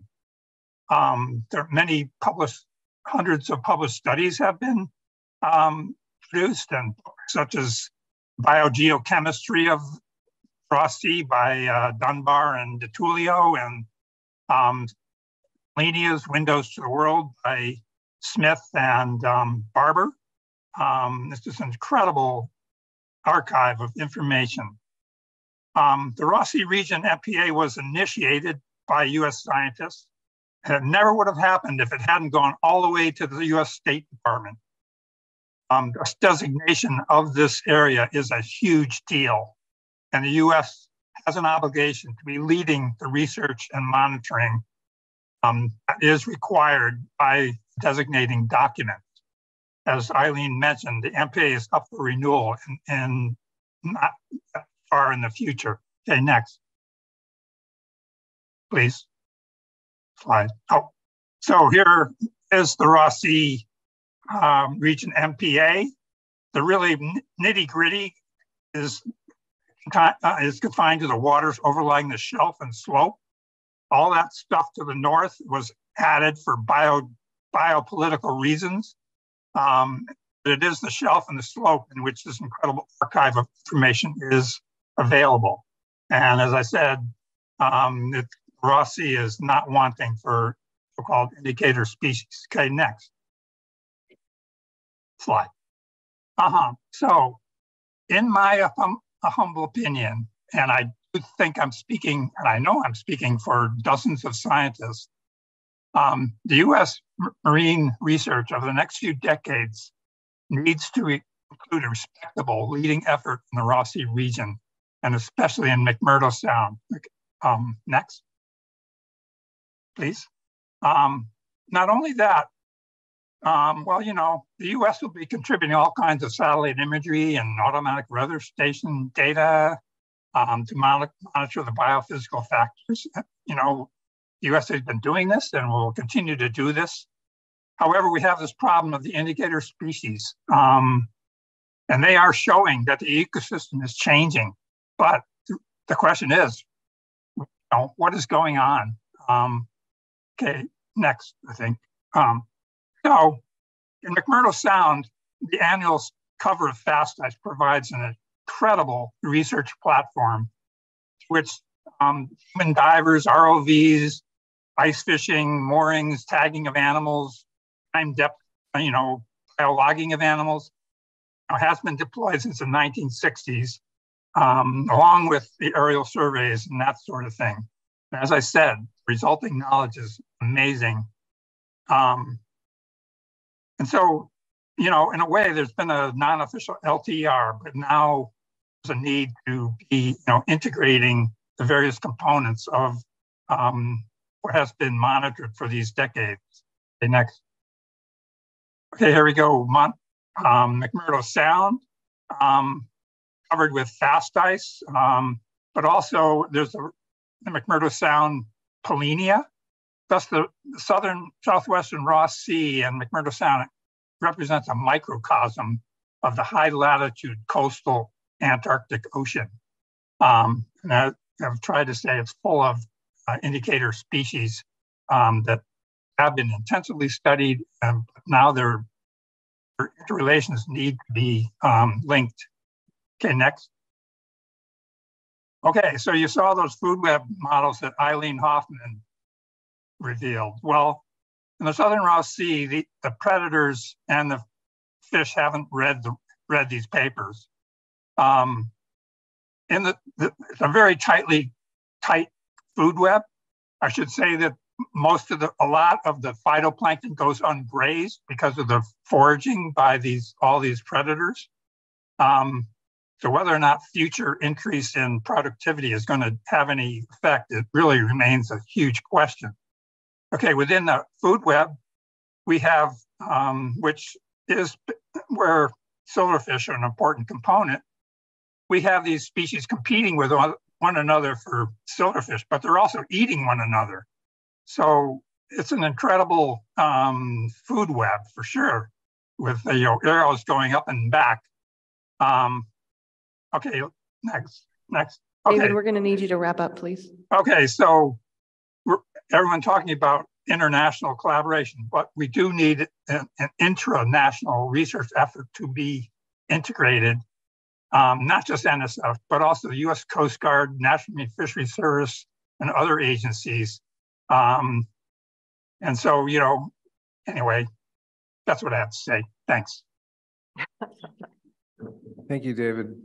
Okay, again, we'll move right on and save the questions for the end. Our final speaker is Patricia Yeager. Patricia is a professor at the University of Georgia, Department of Marine Science. Great, thank you. It's a pleasure to be here. I'm really honored to be invited, and thank you to the organizers. I am supposed to speak on the ecosystems, but focusing primarily on the biogeochemistry. So I'm going to focus on some key questions that have been around for a while. Is what is the role of Antarctic coastal and nearshore regions? We heard a little bit about the open ocean earlier today. What is the role of these regions on the total carbon uptake by the Southern Ocean now and in the future?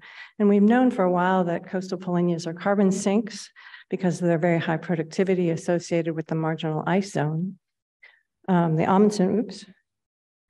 The Amundsen is the place I've been, and we've shown that its rate of uptake is about 10 times per meter squared on average than the greater Southern Ocean. So these are hotspots. I like to say they're small but mighty. We've also seen from other investigators that the Ross Sea polynya and the Mertz polynya and the Gerlach Strait are similarly potent, if not even more so in certain areas.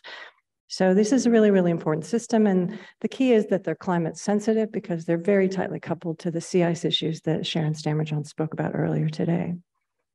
And again, it's because of they're really driven. This is a glider data from Oscar, sort of showing where the high chlorophyll is in that warm, fresher layer that forms when the sea ice melts. So there's this sweet spot where the nutrients and the iron are coming from below, but the water column is stable because there is sea ice melt. And so that's a really important piece of this puzzle. And part of the story about whether more iron is going to make this system more productive is very much related to whether or not there's still going to be some stability left provided by the sea ice. We do know that when the sea ice starts to go away, we can see the flux, the carbon flux of these regions is responsive to the loss of sea ice. Thankfully, the LTR time series data have proven that these fluxes are sensitive to ecosystem change. In this case, you see an increase in the CO2 uptake by this region as the sea ice is still present, but has increased in area, and the blooms are responding. So what else might it be sensitive to? You've probably seen this figure. Maybe you, though, haven't noticed that there's a plankton bloom offshore. And so we've been studying how in the Amundsen Sea, this very productive algal bloom is linked to the the buoyant melt plume from the melting ice shelf, the basal melt that was just described. And you can see here sort of a plume of iron-rich water coming out from the Dodson ice shelf from measurements made in 2010-11. You've also seen Kevin Arrigo showing that these chlorophyll concentrations across all 45 polynyas in the Antarctic are related, sort of, to the basal melt rate. There's a correlation of about 0.6, which is pretty good.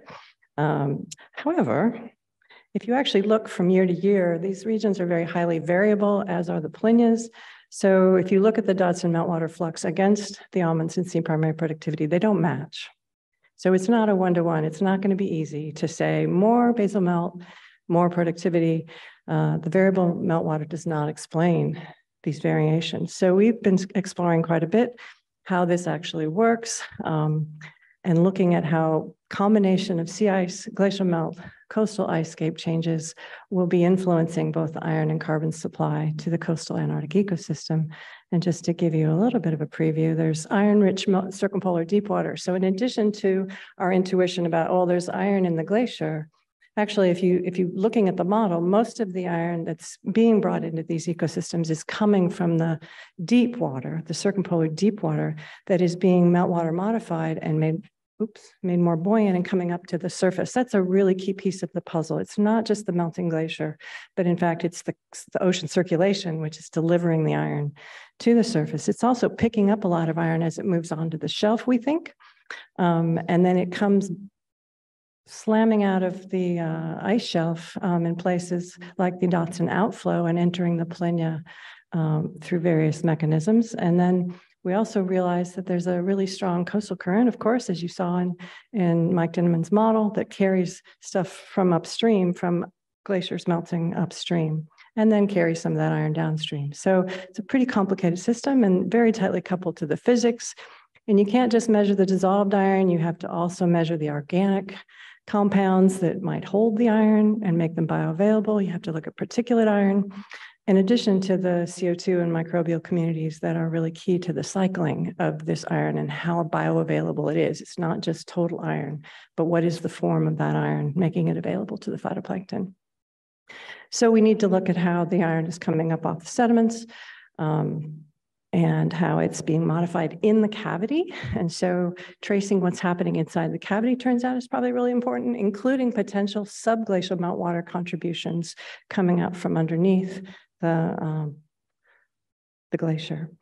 So, and then finally, how do you get that iron from that outflow out into the euphotic zone? So there's all the mesoscale processes that you need to understand and the speciation question that I mentioned. And I am running out of time. So I'll just show you this. We're interested in the coastal ice cape because it's changing dramatically. This is a shot we took this past year of the Western Dotson ice shelf, where the outflow is coming out, and comparing that to the inflow, the eastern side where the inflow is. And I guess you can probably see the caves and the erosion and the slumping of this area where that warm water is coming out. And that's affecting not just the ice shelf itself, of course, but also the ice cape around that area. So what does the future hold? In order to make any predictions about this, we must work with models, as has been mentioned many times. But we really want to know how this productivity and carbon uptake will change with increasing sea ice and sea ice melt, because we may be adding iron, as I said, but if we're also losing sea ice, we're going to lose that mixed layer depth effect. And then I mentioned the subglacial meltwater. So again, working with models, very tightly relationships between the ship and the modelers. This model was built, Pierre Saint Laurent, with really well-validated model data from 2010-11. And it's in the process of being improved with ship data from 2022. But the main thing, I guess I really want to say is, well, I'll show you that model. I'm not going to show you that model right now. The issue I think I really want to point out is that the work we did at sea was very tightly coupled to model, and the model guided what we did. And then we did a lot. And I think we were the example that you saw earlier from Tim yesterday, but we had 2 sets of CTDs, we had underway towfish, we had continuous underway sensors on the ship, we had gliders of various sorts. We had 6 gliders and 2 AUVs. The AUVs went under the ice to get samples for us, which was extraordinary. And then we also, strikingly for the first time, had a trace metal team working next door to a sediment coring team. And we figured out how to do that in a way that really worked. And so what we're talking about is a huge amount of work, a lot of talented people, a lot of really good gear. Many of these things, someone asked about the trace metal system on the ARV. It looks like it's about the same from what I can tell, and I was going to check with Amy, but it looks like it's a similar design to what we do on the Palmer, which is to have the starboard A-frame put the second CTD over the side. So it looks very similar. I also want to emphasize how important it is for the whole group to have support from satellites. Both ocean color and sea ice are critical to our understanding when we're in the ship offshore. And so bandwidth, of course, and getting that information to the ship is key. And then in my remaining minute, I guess I've lost my remaining minute, but let me just say one other thing that's I think is really important and nobody has mentioned. When you put this many people on a ship, and there were 63 people on the boat for more than 60 days, there's a lot of stress and a lot of challenges. I'm not sure we need longer ship time. I could say we could use probably a few more scientists. I do appreciate the increased number of science berths, but I don't think we need more than 60 ship days. We do need 24/7 operations. So we need a team of logistics on the ship that can handle a really, really busy day-to-day process. But we also need, because these teams are interdisciplinary, they're usually international, we come from different science approaches, we need a lot more emphasis on what I think Google has figured out with Aristotle, is that a good team needs help. We need to learn how to function as a team. And so we need more pre-cruise team building. We need more interaction ahead of time between the ships and the logistics people on board and the science. And we need a safe space. The #1 predictor of success for Google's Aristotle team study was psychological safety. And so we have to make these ship spaces that are going out for so long safe for the people on board. And that's going to take some work before you put them on the boat.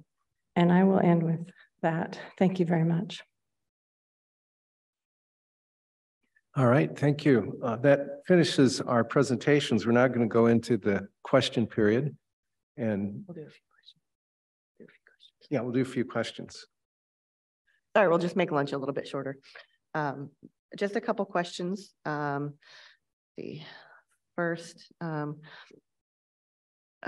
relating to the marine protected area in the Ross Sea, what metrics will be used to determine success? And anyone can feel free to jump in. Can you say that again? I'm sorry. About the marine protected area in the Ross Sea, what metrics will be used to determine success? Leave it here. Is this on here? Yeah, okay. I think the metrics that determine success are still being discussed. Yeah. And that's I think one of the things that came out of the workshop that was held that Sharon and other people convened was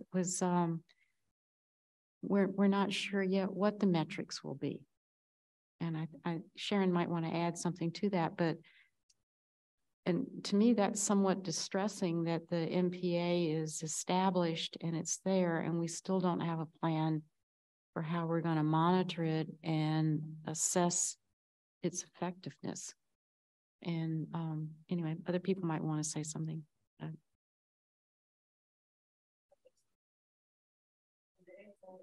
I could say something. I tried to make the case for McMurdo Sound.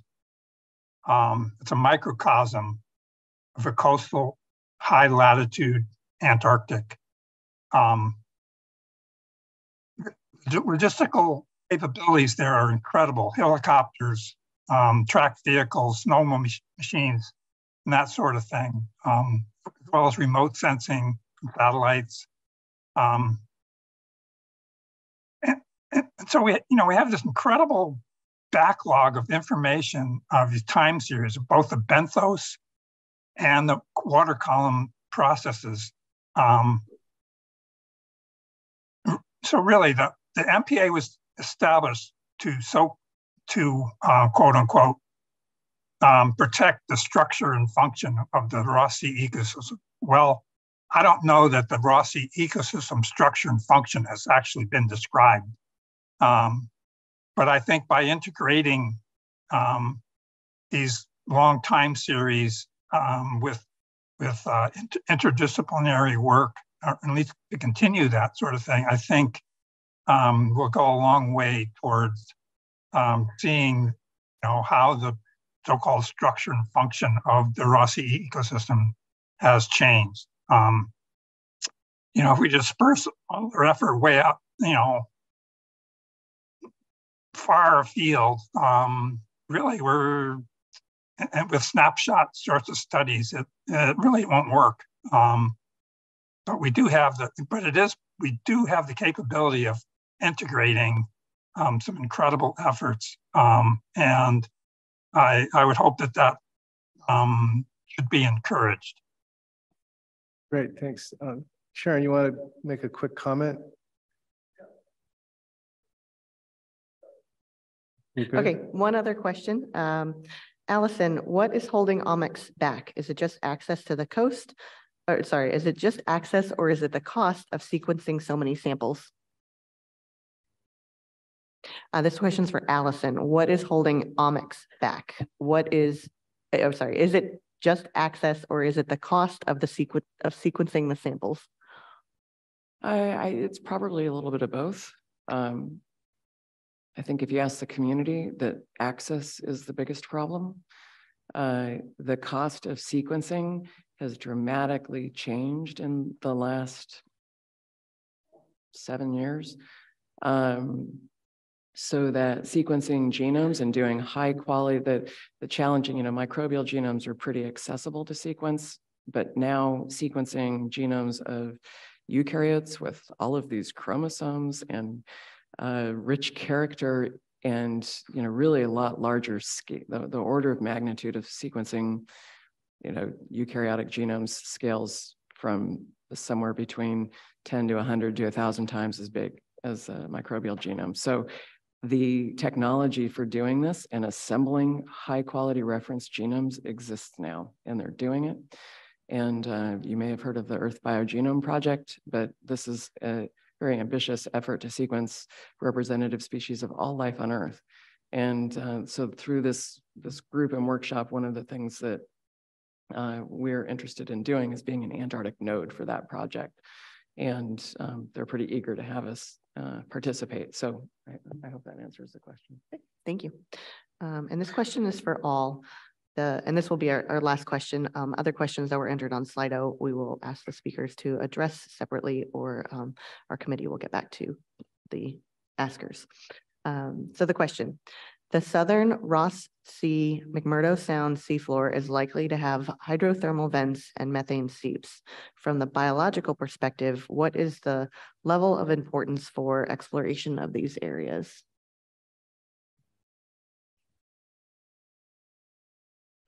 They might provide a lot of iron to the bottom water, for sure. So I'd be really interested to know how extensive they are and what their fluxes are, for sure.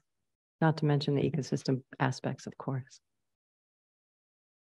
And understanding how these systems function in high latitude and in the cold waters and the types of life that live there, and exploring them, I think is super important. All right. Well, thank you very much. That concludes our session. We have a short break for lunch. It's in the great room. And please return here at 12:15 for our afternoon session. Thank you. All right, welcome back, everyone. My name is Jill McCookie, and I will be moderating this next session. Our last session today is focused on what changes in erosion and hydrology are expected with shifting ice sheets and how this will affect biogeochemical cycles, biota, and potential hazards. Our first speaker is Sydney Hemming. Sydney is an associate professor in the Department of Earth and Environmental Sciences at Columbia University. Thank you, Sydney. I'm actually a professor, and that's a good indication of my not having weighed in quickly enough with my bio. Anyway, I really appreciate being here. It's been really exciting to see all the other talks. And I have to say that what my group and I will be doing is piling on with some of the very similar stuff that's been already said. I'd like to start with an overview of sort of what's known about the Antarctic continent, even though it's been said a number of times already, because our task is an overview on changes due to altered erosion and sedimentation. So this is a set of figures from a Pollard et al. Paper, and the top map is it shows the extent of floating ice shelves in blue, and the range of places where the grounding line retreated to that spot within 5,000 years in the modeling simulations. The bottom left figure is the modern bedrock elevations below sea level around Antarctica, and the right-hand bottom is the modern ice thicknesses above flotation. And it's been said a number of times, but the East Antarctic ice sheet holds approximately 52 meters of sea level, something on the order of 18 meters of those that are in this vulnerable place with ice floating, ice margins below sea level. The ice thickness is approximately 3 or 4 kilometers, and it's mostly grounded above sea level, but with these vulnerable spots and wilts in the Adelie land. And in contrast, the West Antarctic ice sheet holds about 5 meters of sea level. The ice is about 1 or 2 kilometers thick on average, and it's mostly grounded below sea level. So in addition to this sort of look at Antarctica and the situation of the ice on the continents, we also have already been shown this famous figure from Zakos et al. Of the Cenozoic climate history based on, this is a shout out to scientific ocean drilling. This type of graph would not be possible without scientific ocean drilling. And in this figure, Zakos et al. Compiled the benthic delta 018 values to look at the sort of global integrated climate history. And notably, at about the Eocene-Oligocene boundary, there's a sharp increase in the delta 018, decrease in temperature. but sufficient that it couldn't have been just explained by changes in temperature, and there must be ice volume changes. And this information is largely consistent with the much more sparse data close to Antarctica on the changes in clay mineralogy and ice-rafted detritus, and also sparse studies on the continent indicating about that time for the initiation of Antarctic glaciation. So one of the big questions we have to ask ourselves is how to assess the vulnerability of Antarctica's ice. And this map is a compilation from Brendan Riley of the cores that are available at the Oregon State Antarctic Core Collection.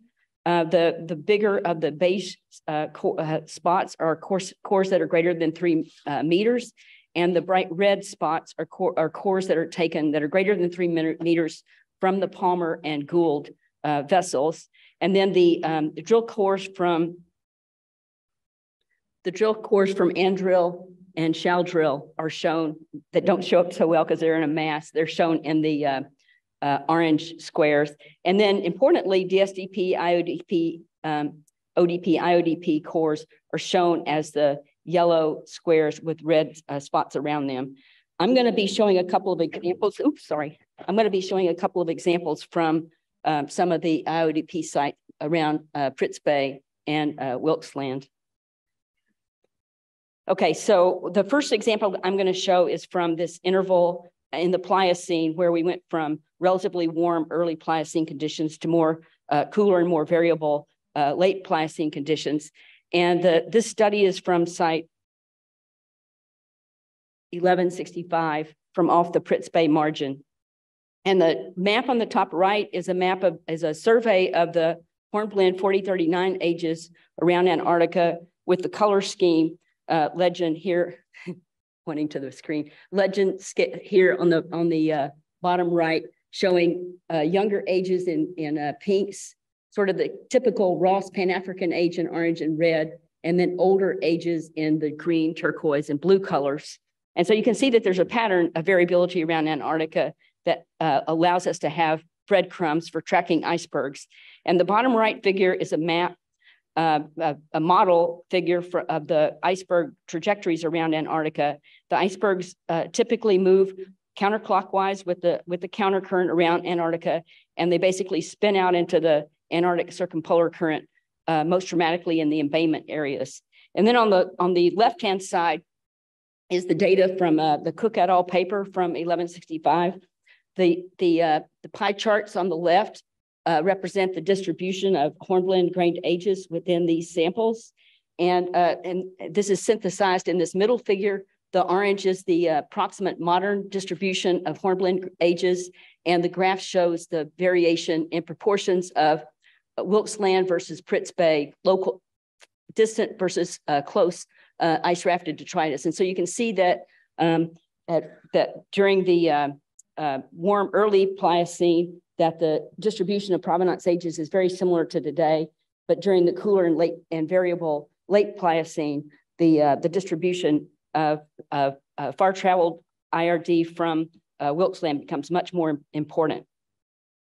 So process matters and the observations matter, and this plus other provenance stories and also far field evidence from sea level caused the ice sheet modelers to go back and think about what processes might have been left out that caused them to not be able to predict the level of change in the ice margin that was required to explain the geological observations.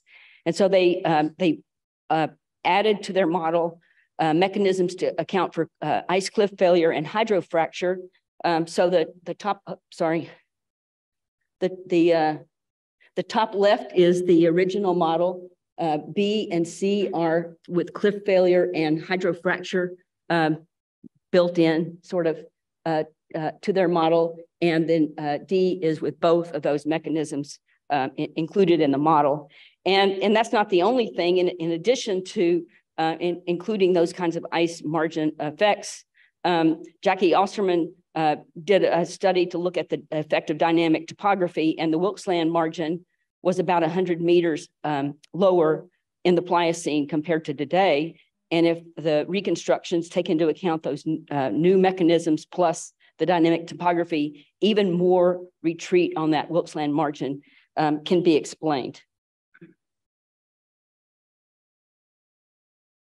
Okay, so my group's goal is to try to pile on to the growing request to be able to examine the system from right next to the ice to the deep ocean. So we want to be able to go in and we want to look at the processes that are going on at and near the grounding line and beneath the shelf. We want to be able to look at both the geophysical imaging of the surface and the architecture of the sediment pile underneath the ice shelf, as well as out into the deep ocean. And to borrow from Mo Walczak, we need to take mud in order to be able to connect the modern observations and processes to the proxy evidence that we can gain from the ancient record. So one of the things that I think is kind of an exciting new development for International Ocean Discovery Program is adding X-ray capabilities onto the ship. So I think Expedition 379 was the first one that sailed X-rays on the ship, and now they built a better system. And these pictures that I'm showing are from some images that Trevor Williams collected on the new instrument at IODP in College Station. On the left is a picture and then an X-ray of a core from the Amundsen Sea. And you can see the sort of density change with the lithology, but you can also see the black spots that represent the ice rafted detritus. The image in the middle is from a site off of Wilkes Land. I'm actually going to show some data from that in a second. And then the image on the right is a laminated section from the late Pliocene, early Pleistocene from the Ross Sea margin, where you can see ice rafted detritus distributed through there. So the example that I'm going to show you from the Wilkes Land margin, site 1361, this is from a paper from Wilson et al. In 2018, and it follows a study of Cook et al. Looking at the late Pliocene that I'll show in a moment. Cook et al. As part of her study looked at the known distribution of geological terrains around the vicinity of Wilkes Land, and the red lines here are showing the sort of approximate sea level changes as a result of the ice moving in to these various places. And so by this survey of looking at the geology and looking at the isotope geochemistry from those terrains, this is neodymium isotopes against strontium isotopes. The samples that Karas measured from the interglacial times are shown here in the open symbols, and the more glacial times are shown here in the closed symbols. So you can see there's a significant change in the provenance. And then this follow-up study from Wilson et al. This is the neodymium isotopes in the red curve here. And this is the barium to aluminum as an indicator of a productivity below it. And for reference, here's the sea level and surface and subsurface temperatures from other coring sites, as well as this temperature from the Antarctic ice core. And you can see that every one of these times where Antarctica is warm, we get these significant differences in the provenance from these sediments. One provenance tool, and there's not a huge amount of these kinds of data available, but these are other two studies from around this region. This is the Pliocene study that originated this work from Cook et al. And then here's from a nearby core, 1356 is a neodymium record from the middle Miocene climate transition. Here's the core top from that. So it's similar to the other site. And you can see that for all of these, we've got this significant shifting provenance through there. I'd like to understand more about what that means. Is it related to subglacial meltwater? What does it mean about the extent of the ice margin at that time? So what changes in erosion and hydrology are expected with shifting ice sheets, and how will this affect biogeochemical cycles, biota, and hazards? In our group, Sean Gullick is going to show high-resolution process information from geophysical imaging. Julia Wellner is going to be reading the sedimentary record, showing some examples of using proxies for temperature, nutrients, biological activity, and other things to understand the past changes in it around Antarctica. And John Hawkins is going to zoom in on the importance of understanding subglacial meltwater in the modern. And in general, to echo what has been said over and over here, an integrated approach is necessary. Modern processes form understanding of expressions left from the past. That's the proxy development. The past evidence provides a much greater ability to understand the full range of states. The historical observations are limited, and especially around Antarctica. Numerical simulations are essential, and observations are essential for guiding them. And Antarctica is a challenging place to work, but its role in global sea level and climate are critical knowledge. Thank you, Sydney. We should now move on to our first 5-minute flash talks, the first of which will be given by Julia Wellner. Julia is an assistant professor at the University of Houston. Hi, thank you, and thanks for that overview, Sid. You heard this morning that I might talk about Amundsen Sea drilling from the JR, and then just now Sid showed some x-rays from our crews there. I'm actually not planning on covering it, and the reason why is because we didn't make it into the ice-covered waters.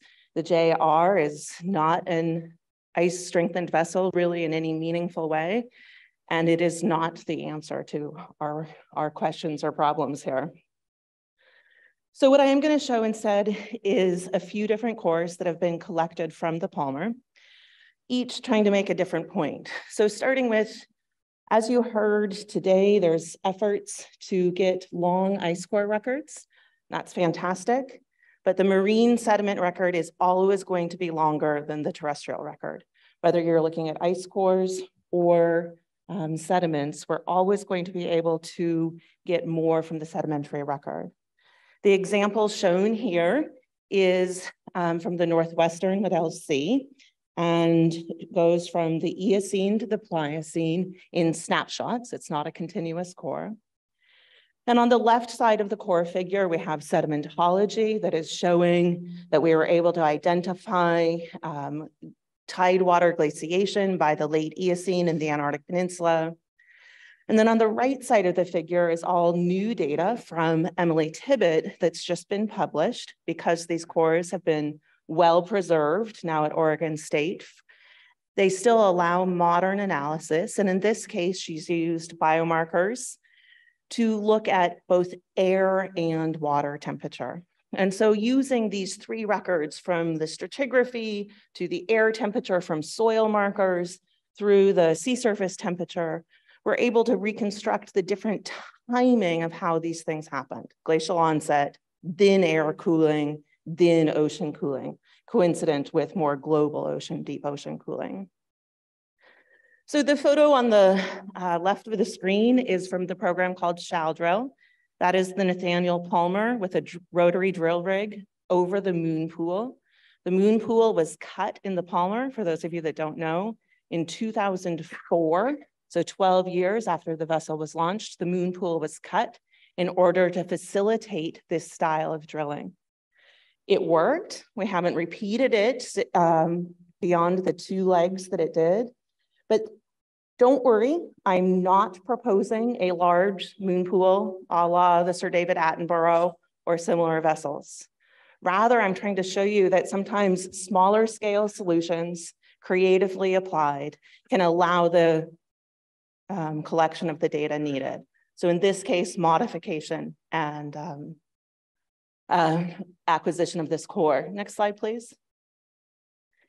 So another type of coring that is done on the Palmer is piston coring, gravity coring, casting coring. So I'm putting these all in my medium cores that allow access to the deglaciated ice bed. It's hard to get through the ice.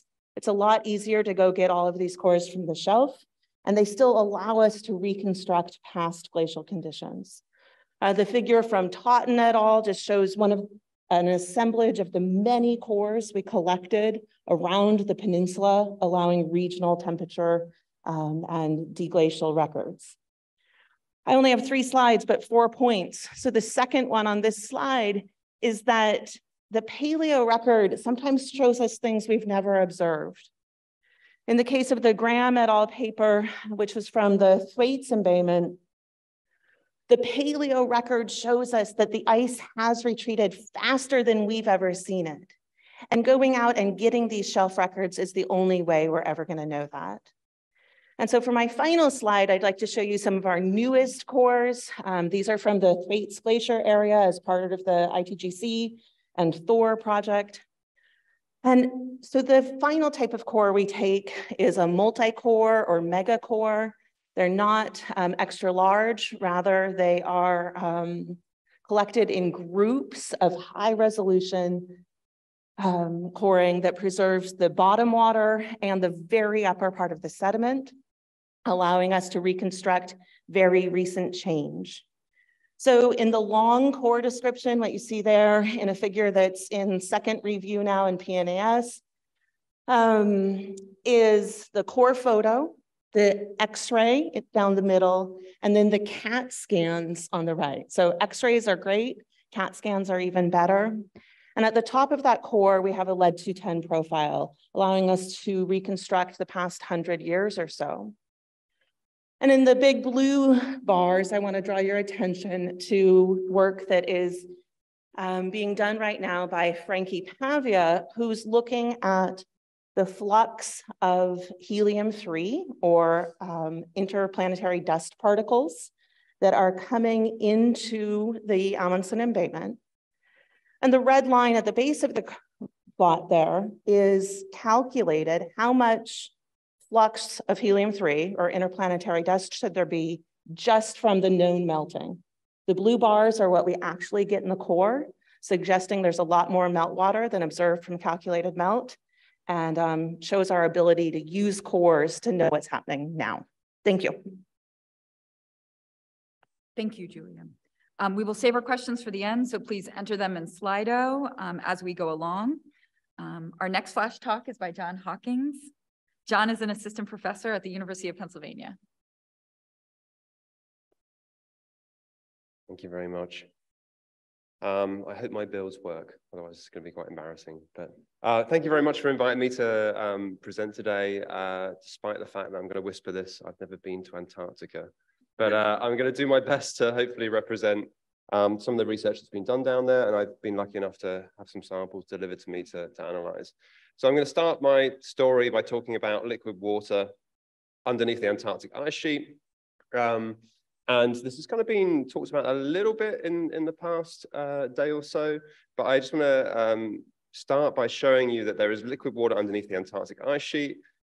We've known this for quite a number of years now, going back decades. The most recent estimates of subglacial lakes that might exist underneath the Antarctic ice sheet is about 670 subglacial lakes. The blue triangles on this figure at the top here of the Antarctic continent show active subglacial lakes, and these are subglacial lakes that we know drain and fill on cycles. And these lakes are thought to be connected to the continental margins and are likely to deliver fresh water to these marginal environments. The lower figure there is from a recent paper by Christina Dow, demonstrating that subglacial channels are likely to persist up to 500 kilometers into the Antarctic ice sheet margin, delivering water from the interior of the Antarctic ice sheet to coastal environments in Antarctica.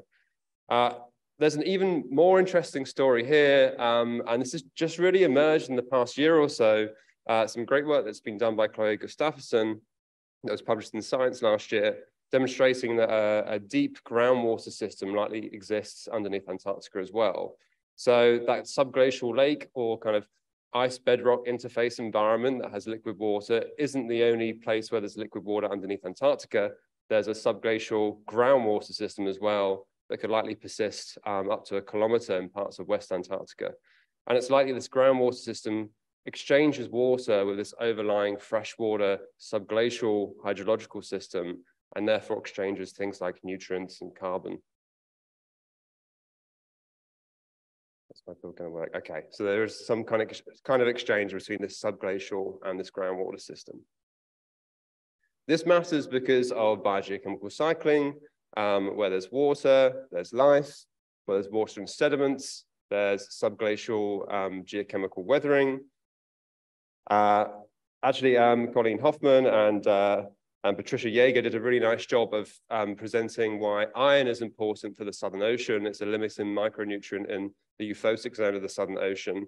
And that's partly what motivates us to study subglacial environments in Antarctica and their importance potentially in delivering freshwaters to the ice margin in the marine environment. And there's been a whole raft of really neat research that's been done over the last decade or so, showing active subglacial biogeochemical cycling in these environments, both hypothesized or modeled, but also measurements from subglacial lake environments, and also measurements from the dry valleys in Antarctica. These are just a small example of the kinds of studies that have been done. And some of these studies are indicating that subglacial waters that might be delivered to the marginal environments and into the marine environment could be enriched with things like iron. This is the only data I'm going to show you in this short talk. This is some data from a publication that we put out a couple of years ago, and I've highlighted iron there. This is concentrations of these elements relative to the global riverine mean.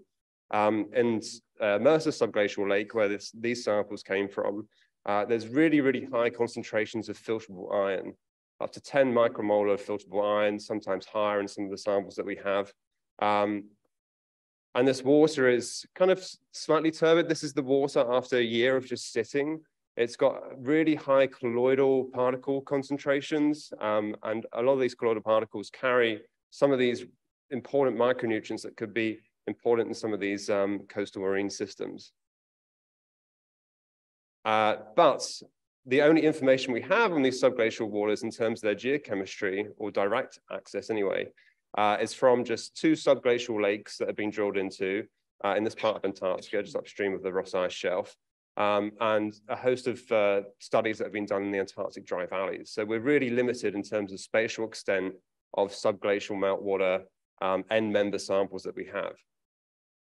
So being a non-oceanographer and someone who is possibly unlikely to use this new research vessel, I thought, well, what could be the benefit to my kind of research and my community's research? And I spoke to some of my chemical oceanography colleagues who are interested in some similar kinds of questions. And these are just some of the ideas that I had that for discussion later. So I think proximity to the ice front, a lot of other people have talked about this, getting towards the ice front. If we're going to try and sample submarine groundwaters that are coming from underneath the ice sheet or subglacial discharge, we need to get as close to the ice front as we can. Obviously, leading edge science capabilities. I put in here things like trace metal clean facilities. I know the David Attenborough, for example, now has a dedicated clean room for doing trace metal work, and I'm not sure if that's a possibility or not for the new ARV. And from a selfish perspective, subglacial research, trying to look at questions like how much water is there that's being discharged from underneath the Antarctic ice sheet? Where is it flowing to? How far out into the ocean is it getting? Its residence time, and therefore its geochemical signature. All important questions that I think need answering. And the overarching theme to this really is the biogeochemical importance of subglacial water. Is it important in terms of connectivity between freshwater and seawater?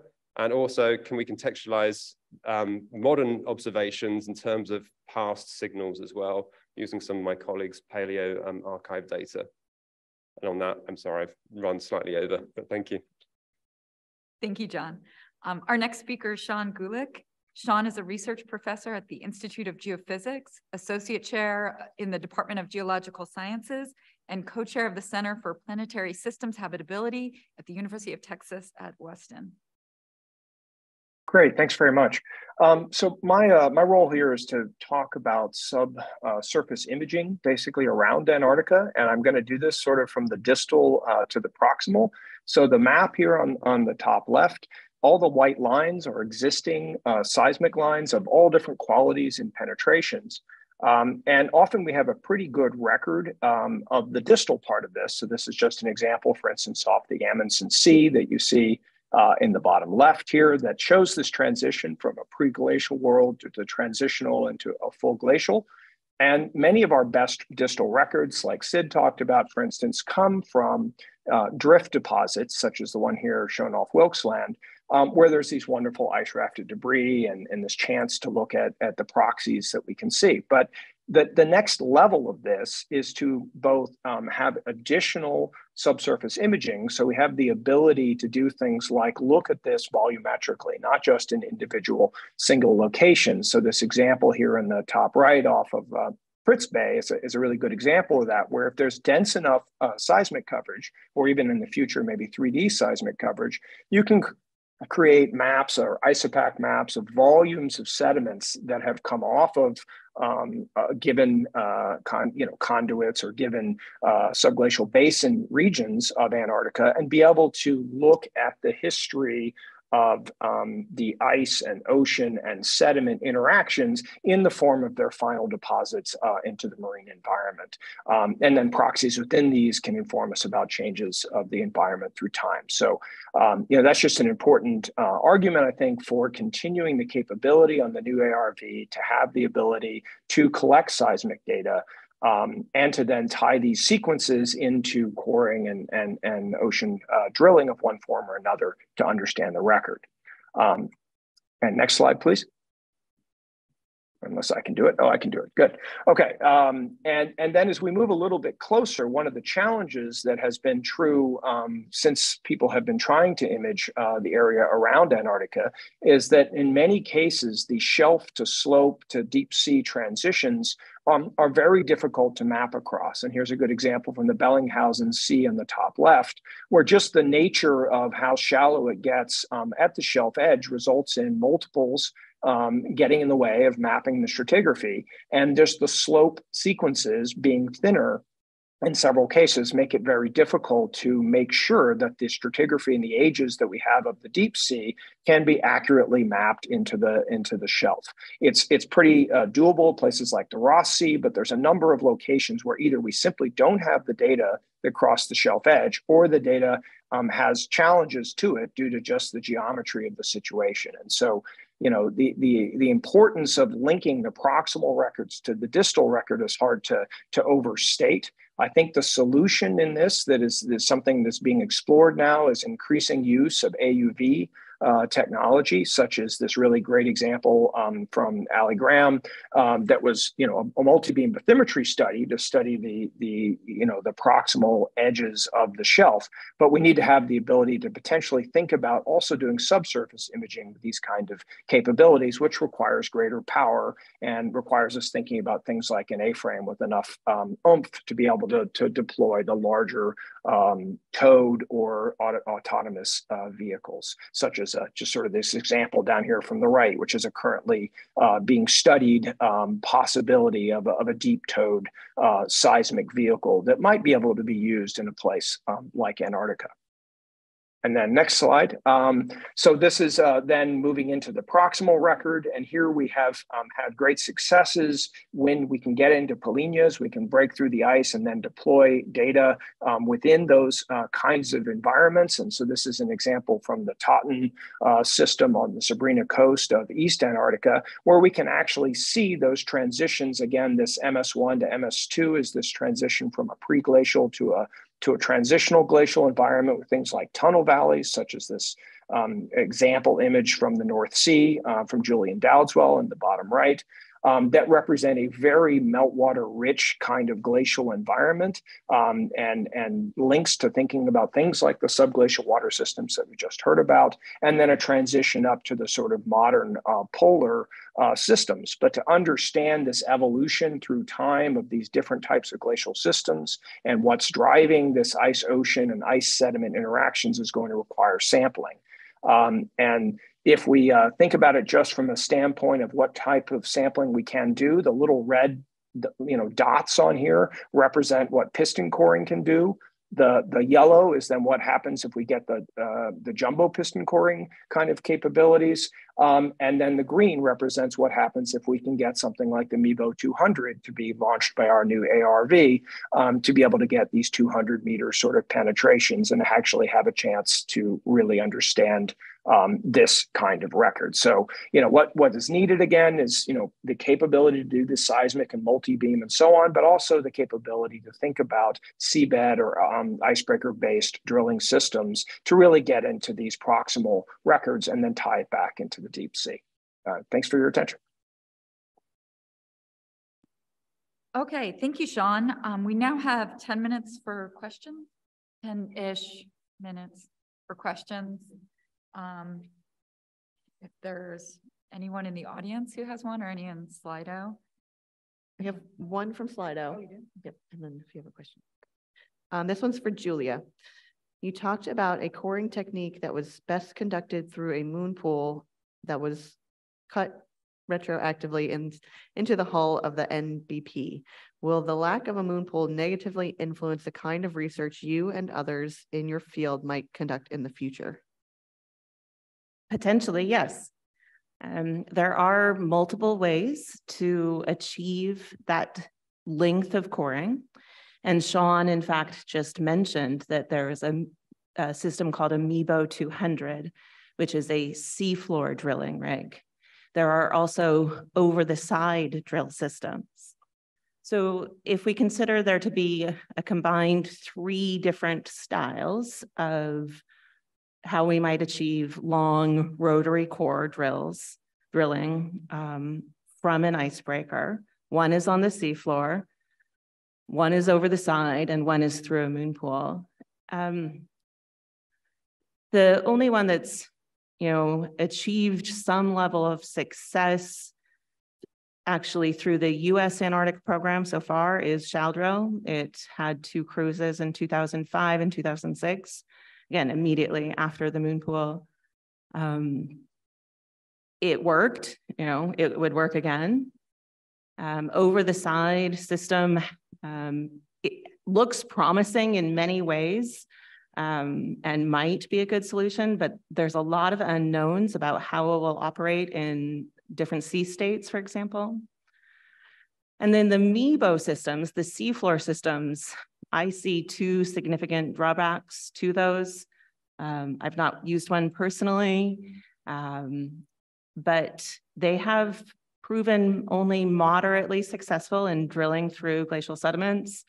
They have problems with over-compacted sediments. They have problem with cobbles and ice-rafted debris, and really struggle to achieve records there. And then the second problem with Amoeba, which may be overcome since my information has dated, is that the umbilical on MEBO systems is quite sensitive, and it might not function well in a ship that's moving around to avoid ice. So I would say the Shaldrill style is maybe a known, reliable, not perfect, but possible system. Thank you, Julia. Okay, my question is for John, and it kind of mirrors Andy's question, but I was wondering what specific observations along coastal margins or key measurements might help you elucidate subglacial processes? And I'm thinking like beyond iron measurements, like seepage meters, or other parameters that might require development, like sensor development or something like that. Well, that's a really good question. I kind of threw right in at the end something about novel biogeochemical sensors, or I might have mentioned sensors. But there's, in develop, there are biogeochemical sensors that are that might be able to perform kind of autonomous measurements of things like iron underneath ice shelves and potentially up to the grounding line. And we've heard some great talks over the last couple of days demonstrating the power of these autonomous vehicles to get close to the grounding line. And I think that's a really great way of potentially getting at some of these subglacial meltwater inputs directly. I'm sure there's also other geochemical traces that could be used, like noble gases, for example. Certain isotopic traces as well that could be used to trace subglacial meltwater inputs. So I think it's just combining all those different things. But I think, autonomous vehicles with novel biogeochemical sensors in the future, thinking 10, 20 years down the line, could be one way of taking some interesting measurements very close to the grounding zone where we expect some of these waters to be coming out. Great, thank you. Matt, do you have a question? Yeah. Sean, can you hear me? There's a question for Sean. Yes, I can. Cool. Sean, are there any other towed geophysical instruments that we should be thinking about for the ARV that would be complementary to great towed seismic? I'm thinking things like controlled source EM, any other geophysical tools, and what sort of requirements would that have? Yeah, that's a really great question. I think controlled source electromagnetic methods are muted. Oh. Better? Okay, good to go. Okay, great. Yeah, I think controlled source electromagnetic. No. How about now?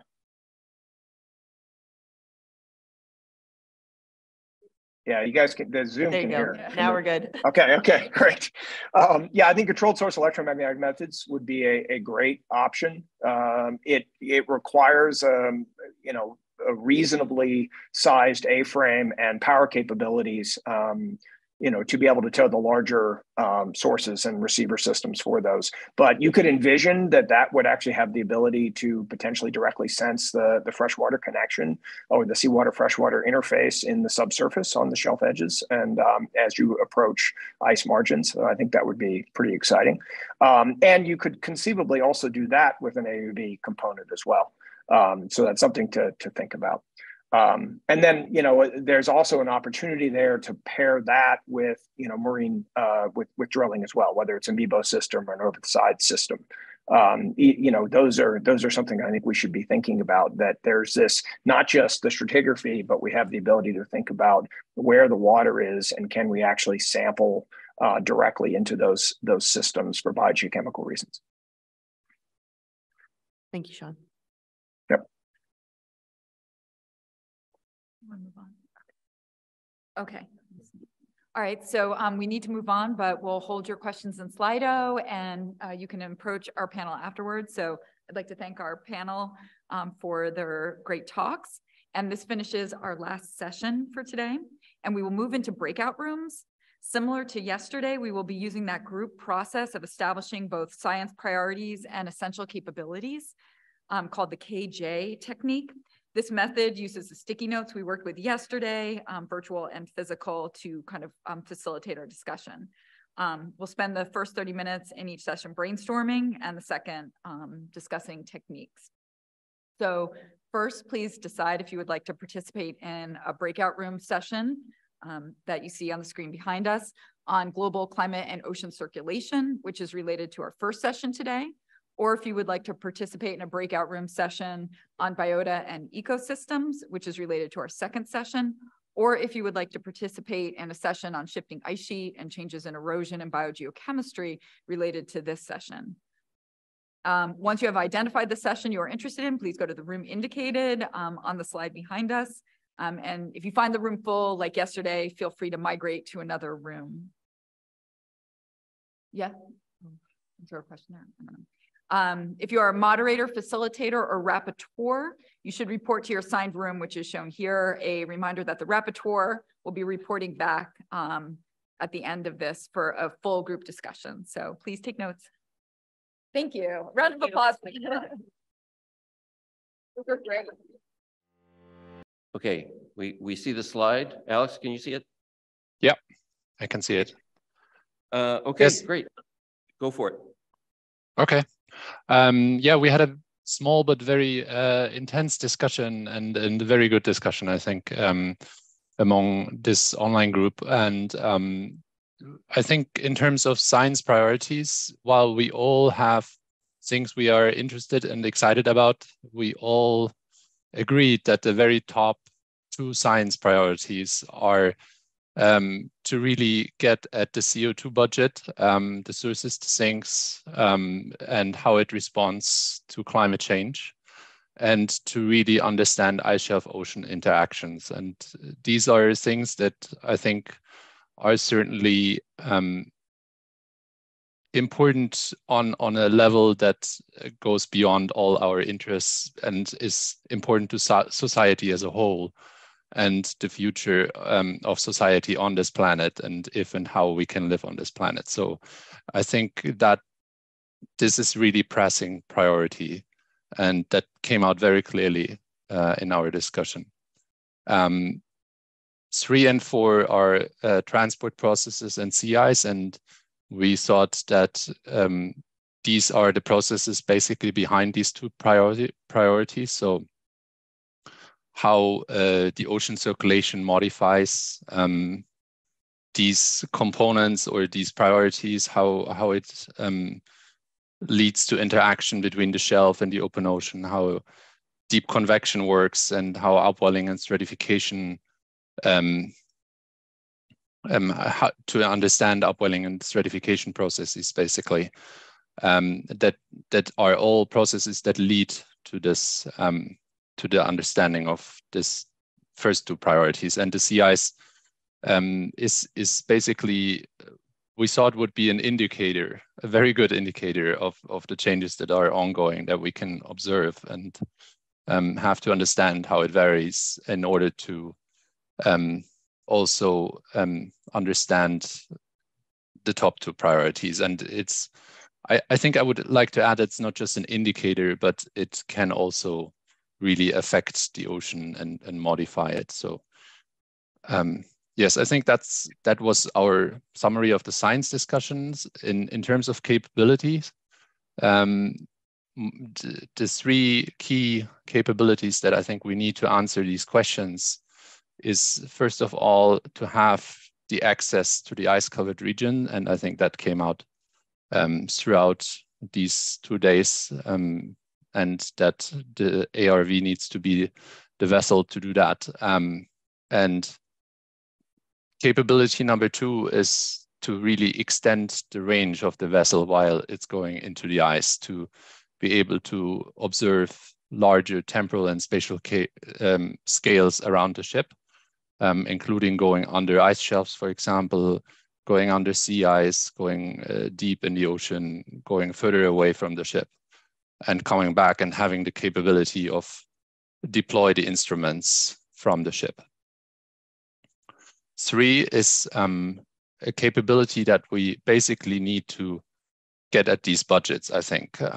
We need a network throughout the Southern Ocean of different technologies, new technologies, existing technologies, tools or platforms that provide observations that are independent of the ships and that we can use to understand and monitor the wider changes of the Southern Ocean. And we really need the ship to get to these places and deploy some of these tools, but also to maintain them. And something that also came out, that through something that goes through all of this, be it science priorities or capabilities, is international coordination.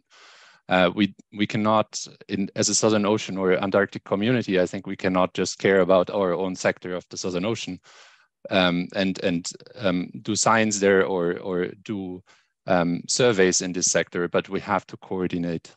We have to build arrays and sections that are useful to understand the overall budget and to help each other to maintain this network that we were talking about. And also coordinate in terms of variables that we measure, for example. So I think that's most of what we have talked about as a summary. Okay, I see international coordination down there at the bottom. Is that what you were talking about at the end? Yes, yeah. So that's there at the bottom, and we put it at the bottom because we think it goes over all of it. And maybe one thing to add to this is that we think it should go through existing international networks like SCAR or SUS that are in place to help with this, and that we have to leverage these.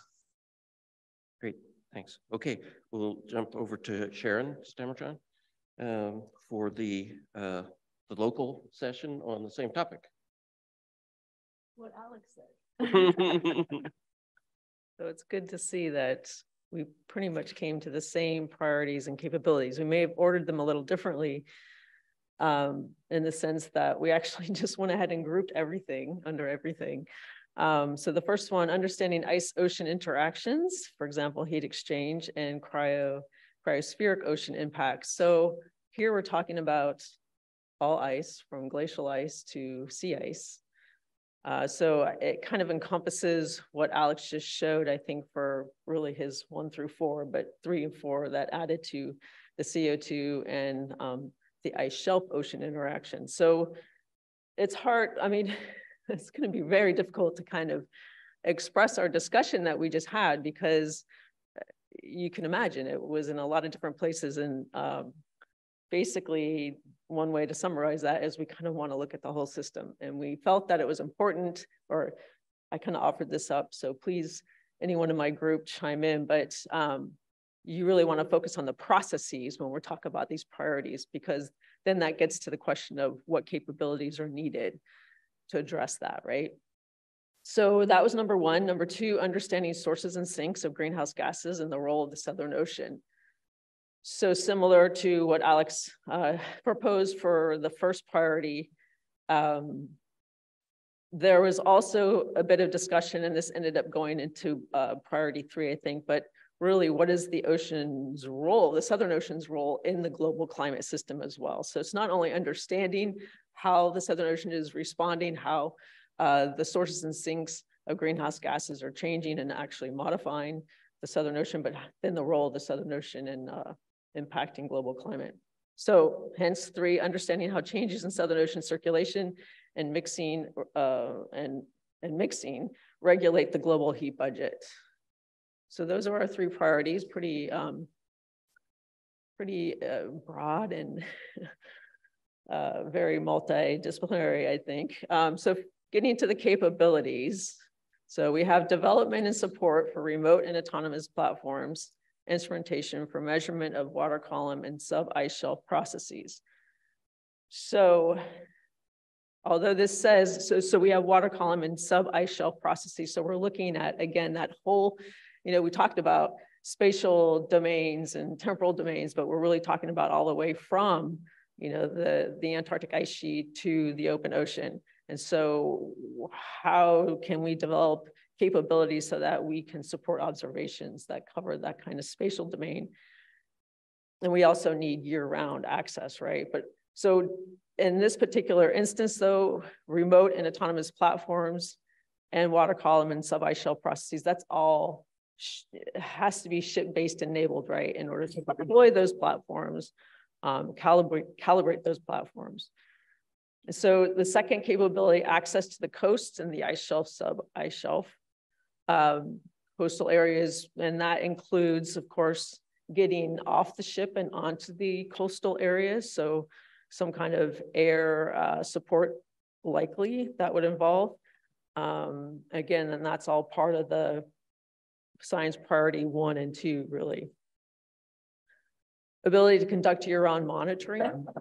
And so this was kind of interesting because the ability to conduct year-round monitoring, that can include really 1 and 2, right? It can include this autonomous remote platforms and ship-based platforms.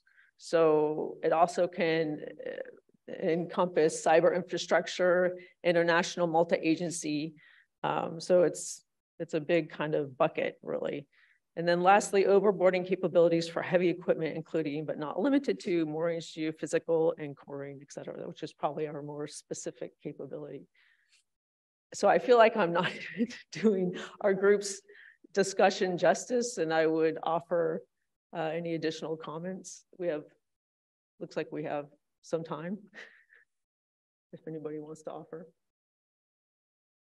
I think we can agree that what Alex had outlined was very similar to our priorities and capabilities. Okay, thank you. So we'll move on to the ecosystem group, and it looks like that's Allison. Did you have a merged group also? You're reporting for both, or is just one? Yeah. But I think that there was one online. Yes. Yes, David's there, but we have one listed here with Eileen too, but those 2 merged. Okay. Okay. Heather did a great job at moderating our session. Sorry, David. We're going to start with Allison. Oh, okay, bye.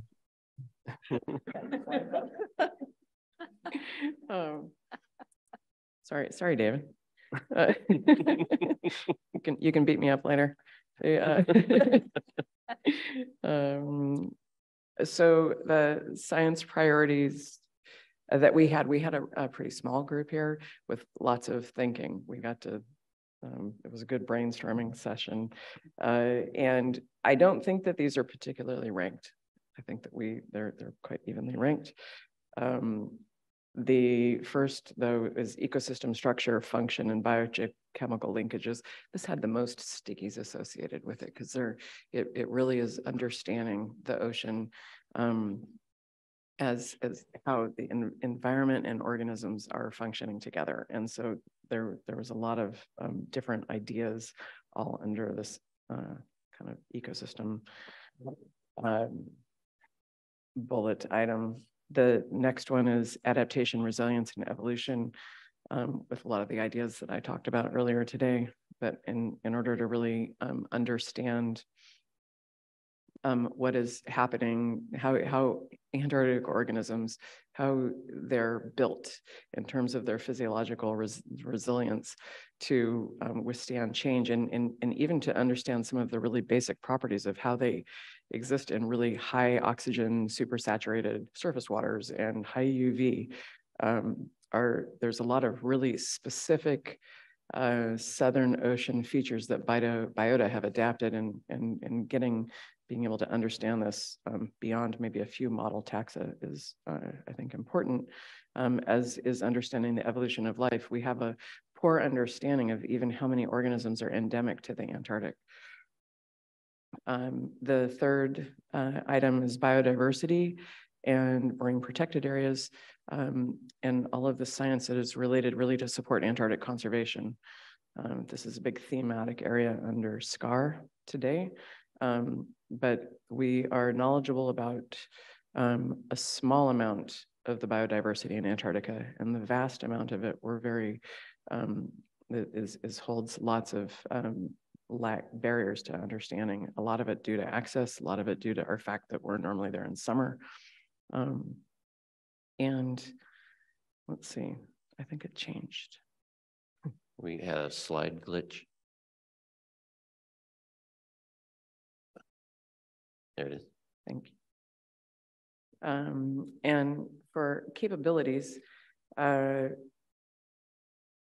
first set of capabilities were all sort of under the umbrella of access to the nearshore, and what hasn't, similar ideas of what have been said in other groups, but also to the deep sea. And the deep sea environments are widely undersampled in Antarctica. There are a lot of unique habitats, seamounts, hydrothermal vents, cold seeps, the under ice regions, under ice shelves that are really interesting from a biological perspective.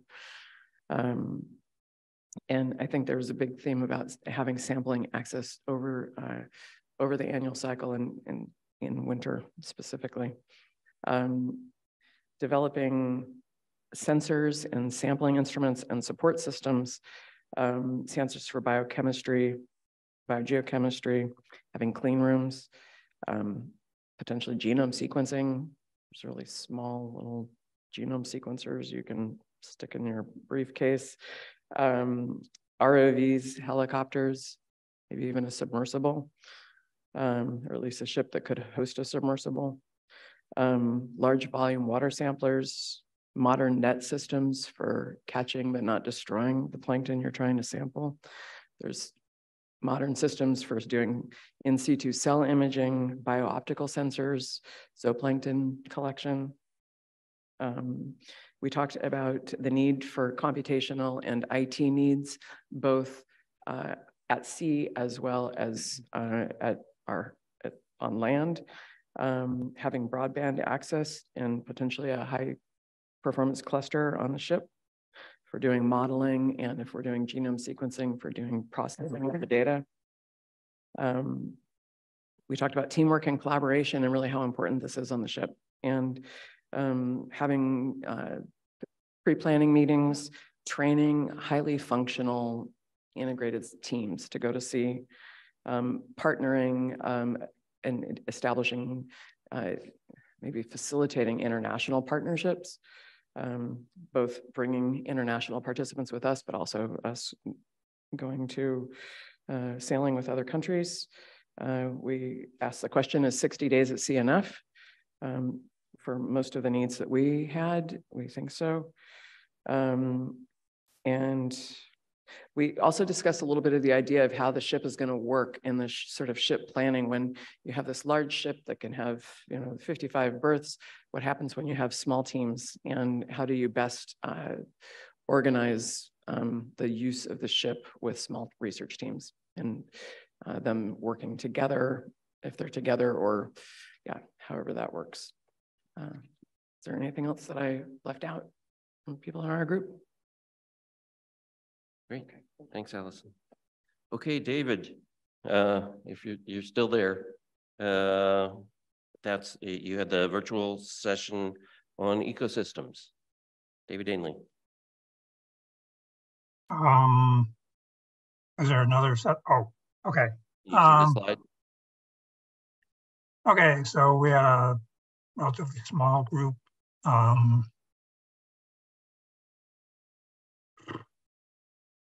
We talked about integrative studies to better understand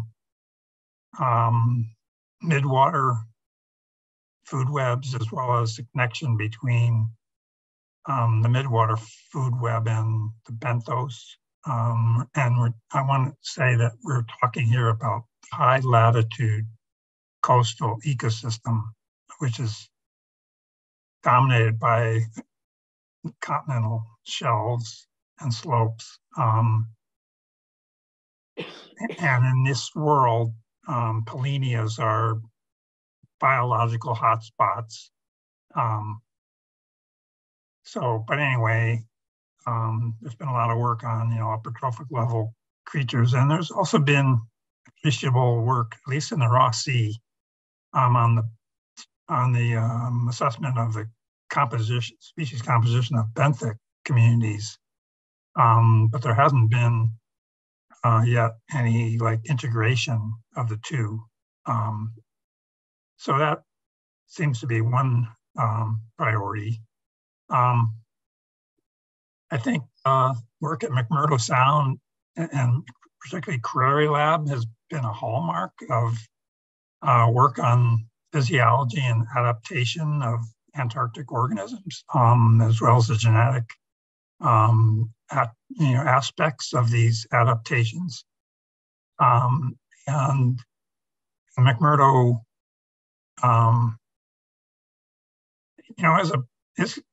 is the place.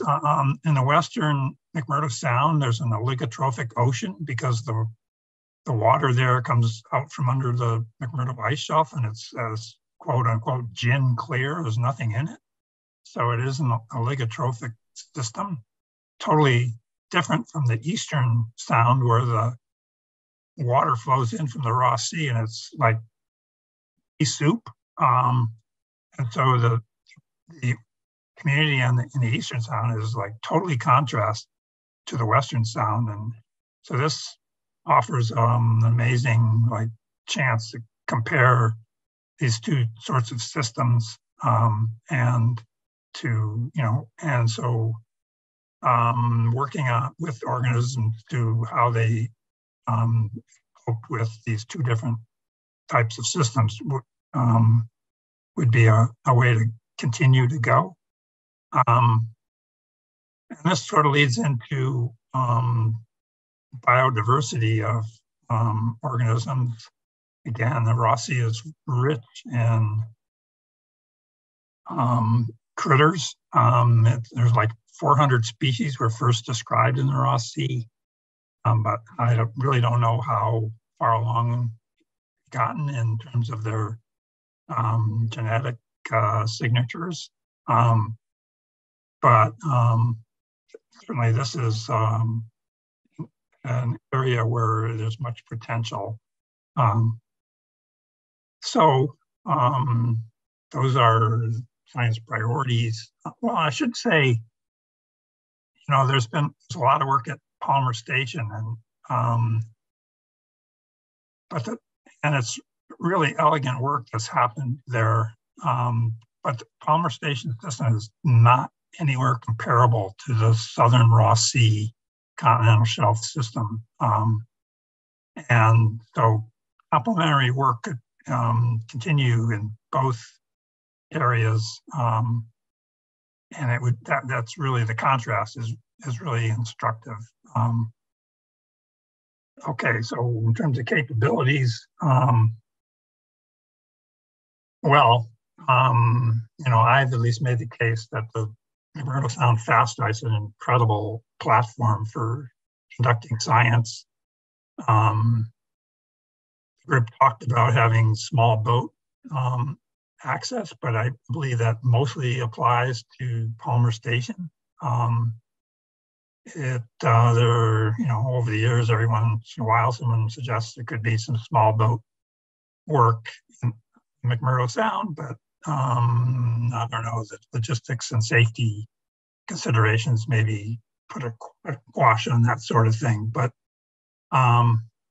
further work with at least the small boats over at Palmer could well enhance the science that goes on there.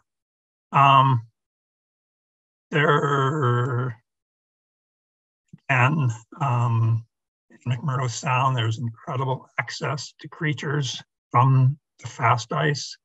And there is a well-outfitted aquarium system at Prairie Lab.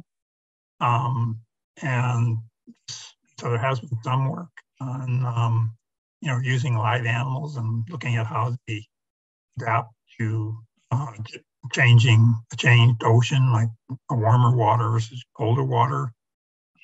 There has been some work at Palmer Station in the aquaria there, but that system is not as well outfitted as the system at Prairie, and so some work could be done there to improve the aquarium systems at Palmer. That sort of gets into the third attribute here, which pretty much I covered. McMurdo system has been underutilized over the last 10 years or so for reasons beyond my pay grade.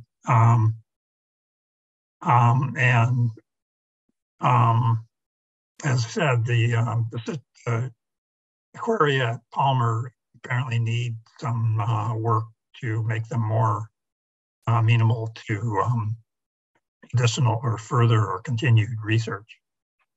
I think I covered what we covered. So thank you. Great. Thanks, David.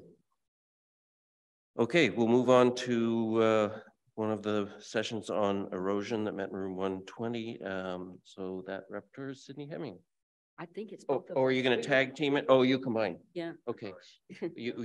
We got a tag team with John Hawking. So let the mud wrestling begin. You want me to start? Yeah.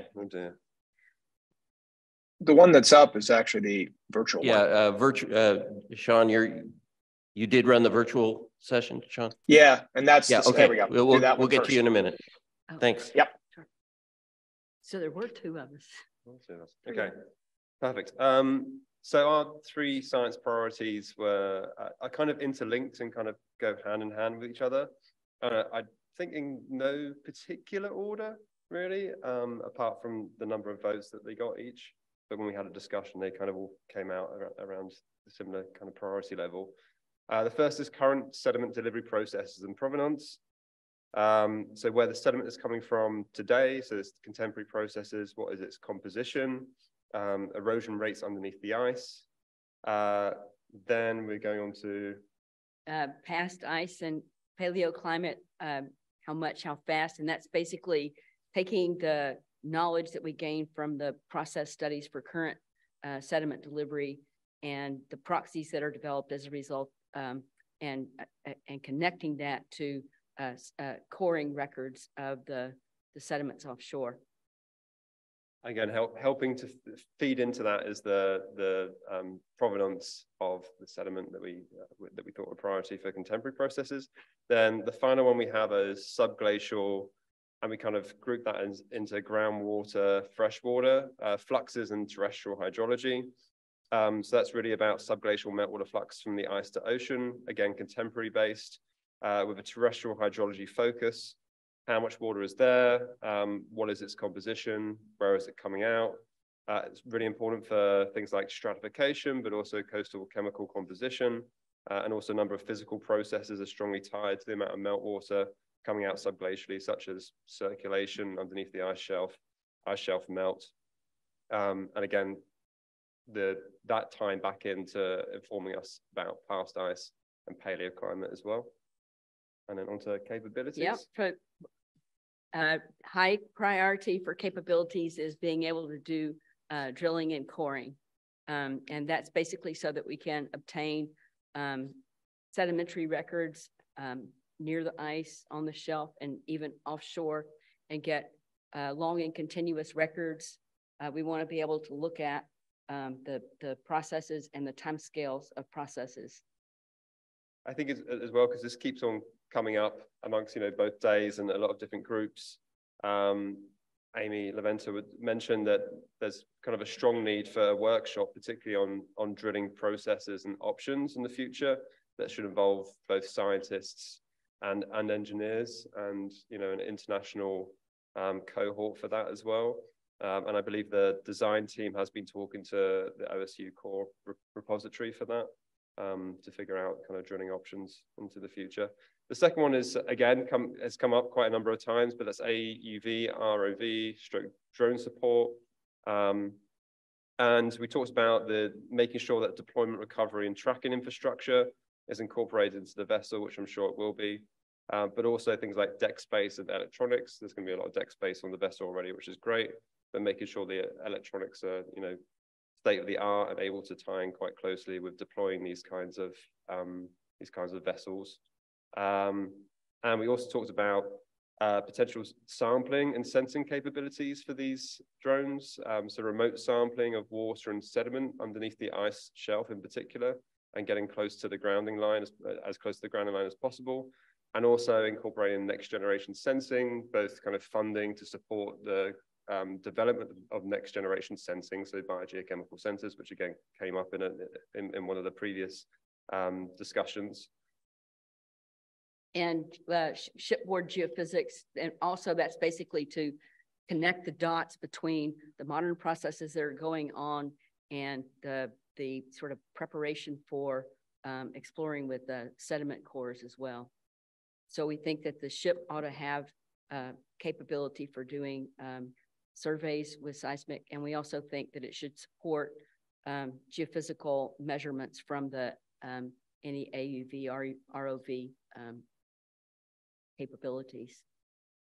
And the final thing that we discussed in terms of capabilities is that we knew that the new research vessel would be a Class 3 icebreaker, which is great, but it was brought up a couple of times that station keeping is very important, particularly for facilitating some of the drilling capabilities that we thought would be really important in terms of the science priorities. And just in general, it was brought up, and we all agreed that having sustained support for the engineering and design modeling ability to support the ROVs and AUVs and communications would be really important to keep in mind. I hope we hit all the key pointers, but if anyone else in the group has anything else they want to mention. Great. Okay, thank you. We'll move on to hear from the virtual session on erosion that has Rapporteur Sean Gulick out in the Great, ether. thanks. Can you hear me? Yeah. Great. I think other you might not have your slide yet. No, it was just there. There it is. Perfect. Okay, so we had a small but very engaged group, and kind of fairly quickly narrowed in on some really key science priorities under these topics. Primarily was, or number one was mapping and characterizing the eroded products from the glacial systems. And so that's on sort of all scales and both time and space, so both proximally and to the distal record. We also then had a key priority in the world of meltwater fluxes. So understanding meltwater fluxes, their properties, the pathways in the marine environment, both at the seabed, but also being able to characterize what's happening under the ice shelves. And then both of these things, understanding the sedimentary record and understanding meltwater, kind of feed into the effort that's required in modeling glacial dynamics and ice sediment interactions. That's probably really critical to understanding the whole system. Just not directly a capability required for the ship, but from a science perspective, it's really important that those communities continue to talk. Some areas that we didn't spend as much time on, partly just to who was in the room, were the hazards side. You know, we mentioned the hazards of large icebergs, hazards of submarine failures, but just mentioned them. Also talked about the need to probably better understand the solid ice flux process and even the mechanism of delivery of ice rafted debris, since that's one of our proxies once we get to the deep sea. In terms of capabilities, had also a lot of agreement. We kind of tried to group them a little bit. So one is, you know, the ship-based observational capabilities, all the things you would expect, the CTDs, multi-beam systems, sub-bottom profilers like CHIRPs, ADCPs, and long goring systems that would be part of the ship facilities, but then also the ship's capability to deploy key systems such as seismic reflection systems, controlled source electromagnetics, drilling systems such as the MEBO, or if there was an over-the-side possibility, AUVs, and then even the possibility of thinking about small vessels where the ship could be a mothership, not just for AUVs or ROVs, but also potentially for small vessels that could go in and do either on ice teams or proximal sampling. So sort of thinking about this as a bit more flexible space where it can be kind of a mothership, if you will, both for AUVs and for crewed operations. And then all of these require, you know, the obvious things, enough deck space for things like the AUV vans, for the seismic systems, or if the compressors are not built into the hull, then you need space for those. And then bunk space, because a lot of these kinds of systems require a lot of technical support in addition to the science support.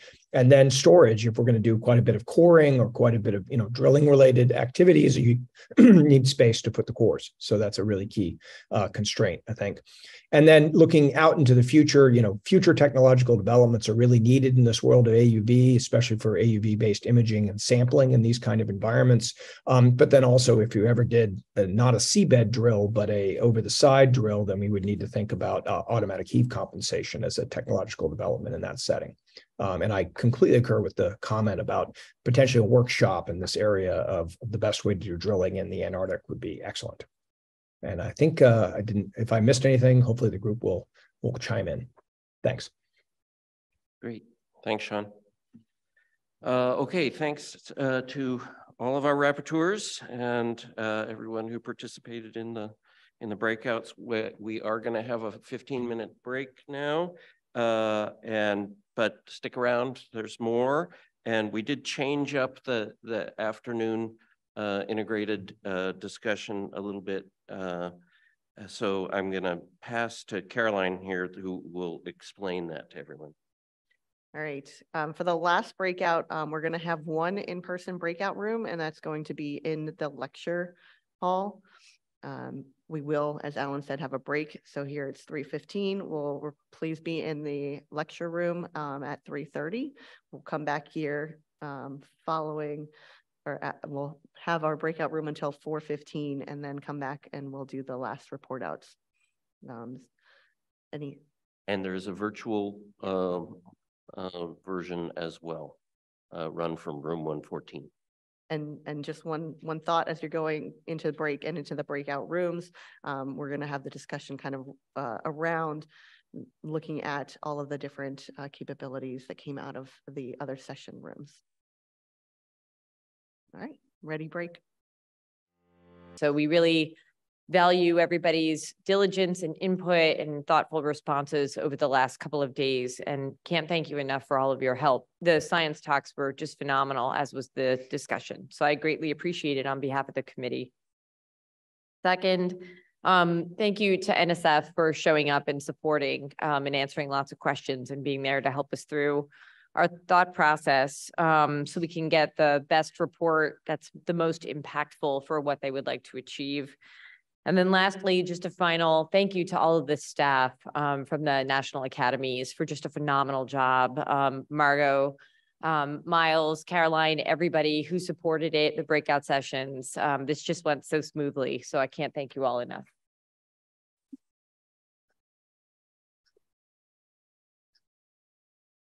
Okay, so rapporteurs, or really rapporteur, could you please come and sit at the table? And I don't know, did the virtual have an in-person rapporteur? Okay, so both of you. Or online. Oh, online. Okay, so we have one person online and one person. And I think, is Mo going to do the brief out, or I don't know.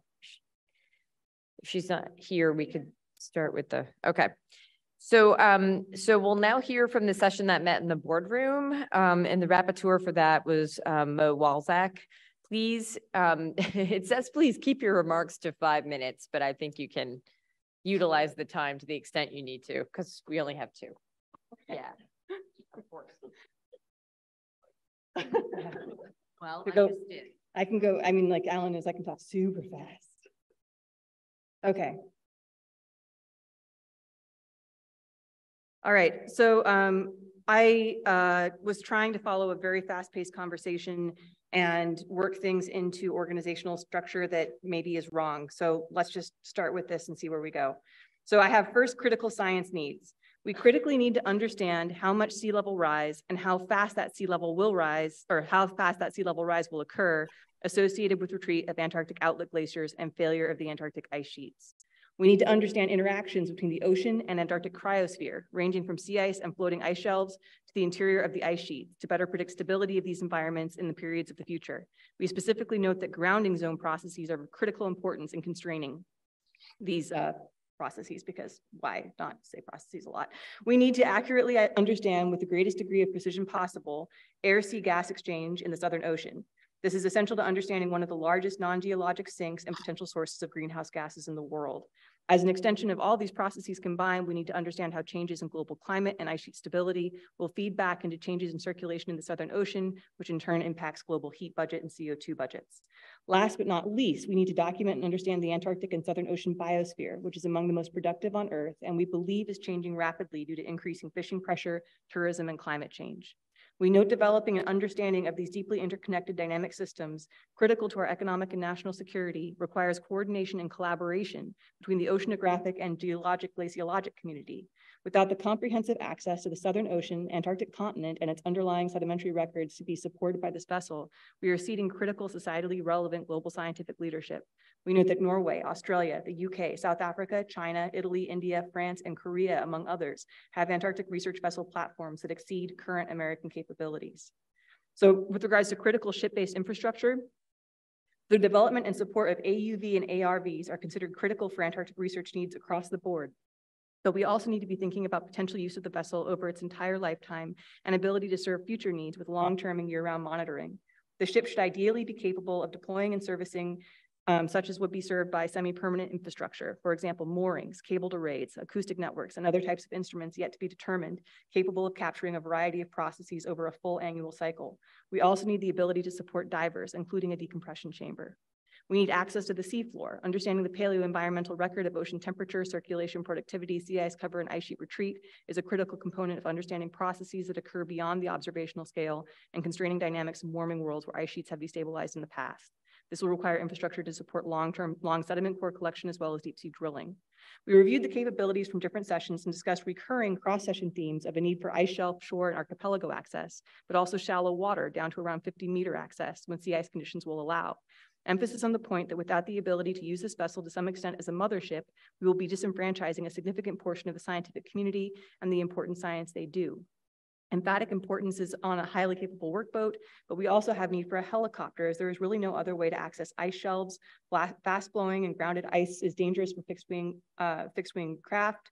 We need to be able to access ice camps over 20 kilometers from shore for geodetic and geological sampling, and areas armored by heavy over 1.5 meter sea ice. We note that undersubscription of helicopter capabilities is likely a result of institutional dysfunction. This would be addressed if there were interdisciplinary calls for helicopter access. Finally, a lack of helicopter capability is a safety issue in the most remote field environment on Earth. There is attention to the need to scale the operational budget to maximize the capabilities of the ship. But as part of this, what are the costs of not developing infrastructure to service shore and ice shelf-based science and limiting that access to just McMurdo and Palmer? The same core programs will ultimately have to cover the complex logistics and extensive costs of reaching remote parts of the Antarctic margin and continent from these two stations via helicopter or other methods if the science needs to be done, which we all believe it does. We would submit that for the vessel to be maximally efficient in service of U.S. science interests and our funding agencies, we don't just need the ability to land a helicopter, we need the ability for sustained support. We recognize this would involve mobilization costs and fuel. Are there other considerations that we are failing to understand with regards to why the design cannot include shore-based access? We would appreciate a dialogue with NSF on this point and feel we can provide robust scientific justification for this capability in support of a request for congressional appropriation adequate for meeting the actual needs of the U.S. Antarctic scientific community. Could interagency partners be identified to help support these costs? And if additional funding is flatly impossible, what would we have to sacrifice to get this capability, and are those sacrifices acceptable? Finally, we have non-ship-based but still critical infrastructure for Antarctic research. Other important community needs include upgrading experimental facilities at McMurdo and Palmer. We also need ongoing continuous support for modeling and engineering. We need those and those need to be supported at a community-wide or facility basis as opposed to being sporadically supported through individual projects. This directly ties to the need for improved, sustained cyber infrastructure for data management to facilitate biological and ecosystem data integration. Data management architecture of GoShip and R2R could be a good model for this. That's all I got.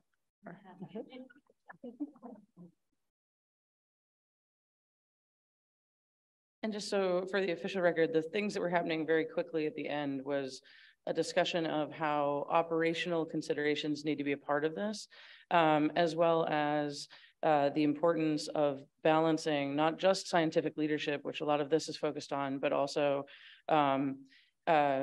basically economic interests and autonomy, as well as national defense. And so those all combine in terms of the appropriateness of assuming that international collaborators are the solution for all of our needed extensions of the logistics of this vessel. So it's a great opportunity to do that. The other things that came up were the opportunities. So it was mentioned a bit about specific calls for helicopter based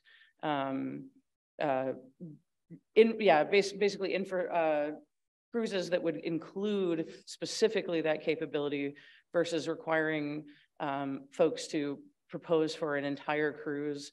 So this might be a way to maximize that investment.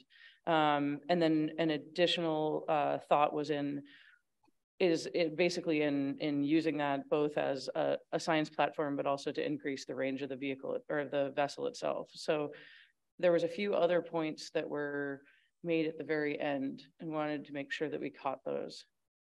Is there anything else?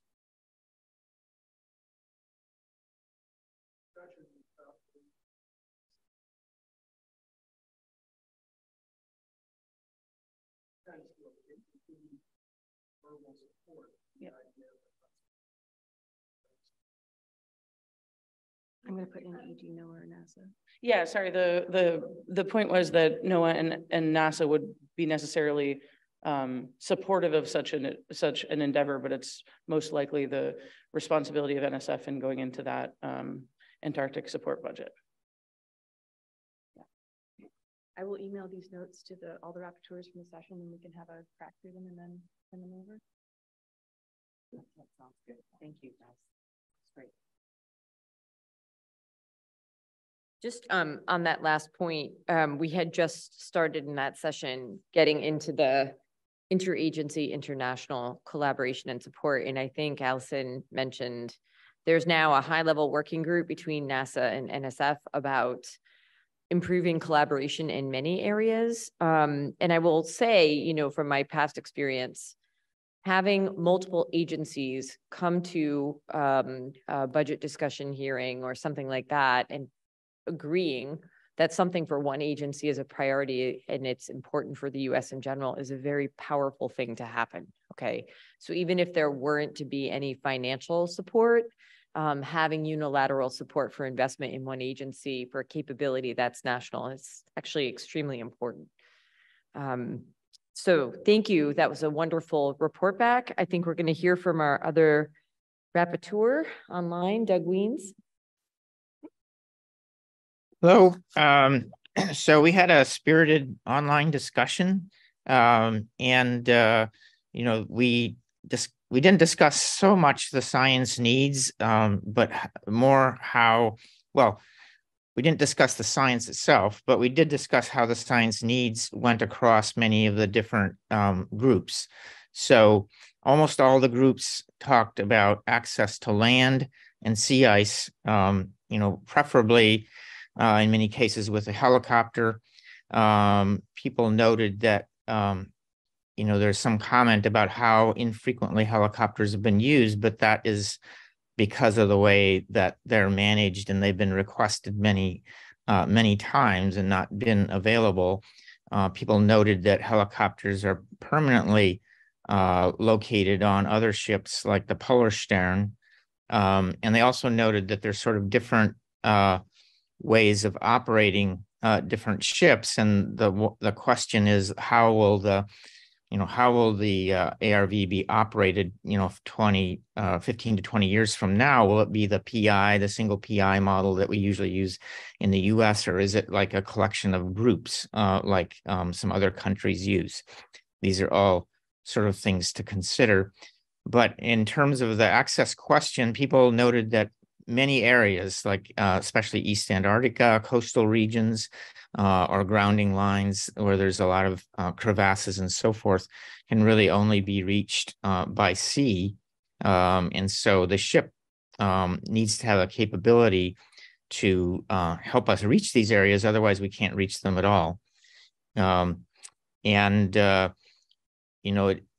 feeling of the group was that the needs for access hadn't really been adequately considered so far. There really needs to be a study that, that would show the trade-offs of maybe incorporating different sizes of helicopters possibly on the ship, and how that would trade off with other capabilities. Like things like, do we really need 55 berths and so forth? If it means giving up access to large parts of the Earth. So that was a pretty extensive discussion. We also talked about drones, and that's a really exciting thing that will develop considerably over the next 15 years. They're currently not, people pointed out, they're currently not useful really due to the regulations, very tightly regulated their uses. And they're also technically not capable enough to do a lot of the work that we would want to do, say, out of helicopters or fixed wing aircraft. But they'll probably evolve substantially over the 10 to 15 years before the ARV becomes operational. And so there needs to be a lot of design flexibility built into the ARV to accommodate where the drones evolve in the next 10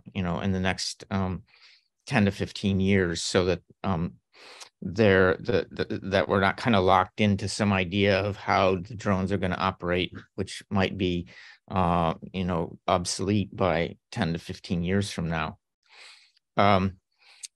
Another thing that we talked about was the need for crustal scale seismic imaging.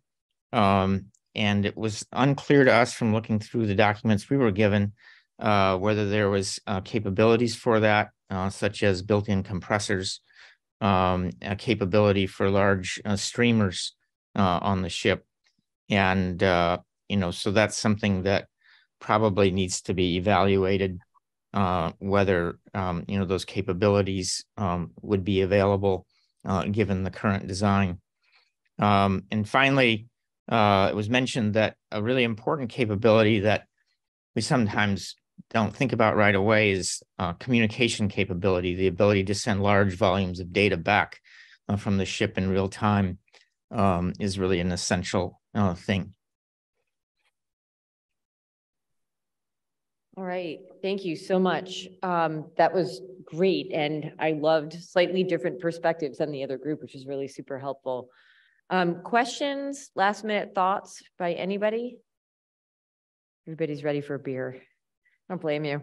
All right, well, that marks the end of our workshop. Thank you, everybody. Thank you to the committee, and have a very safe trip home, everyone. Thank you.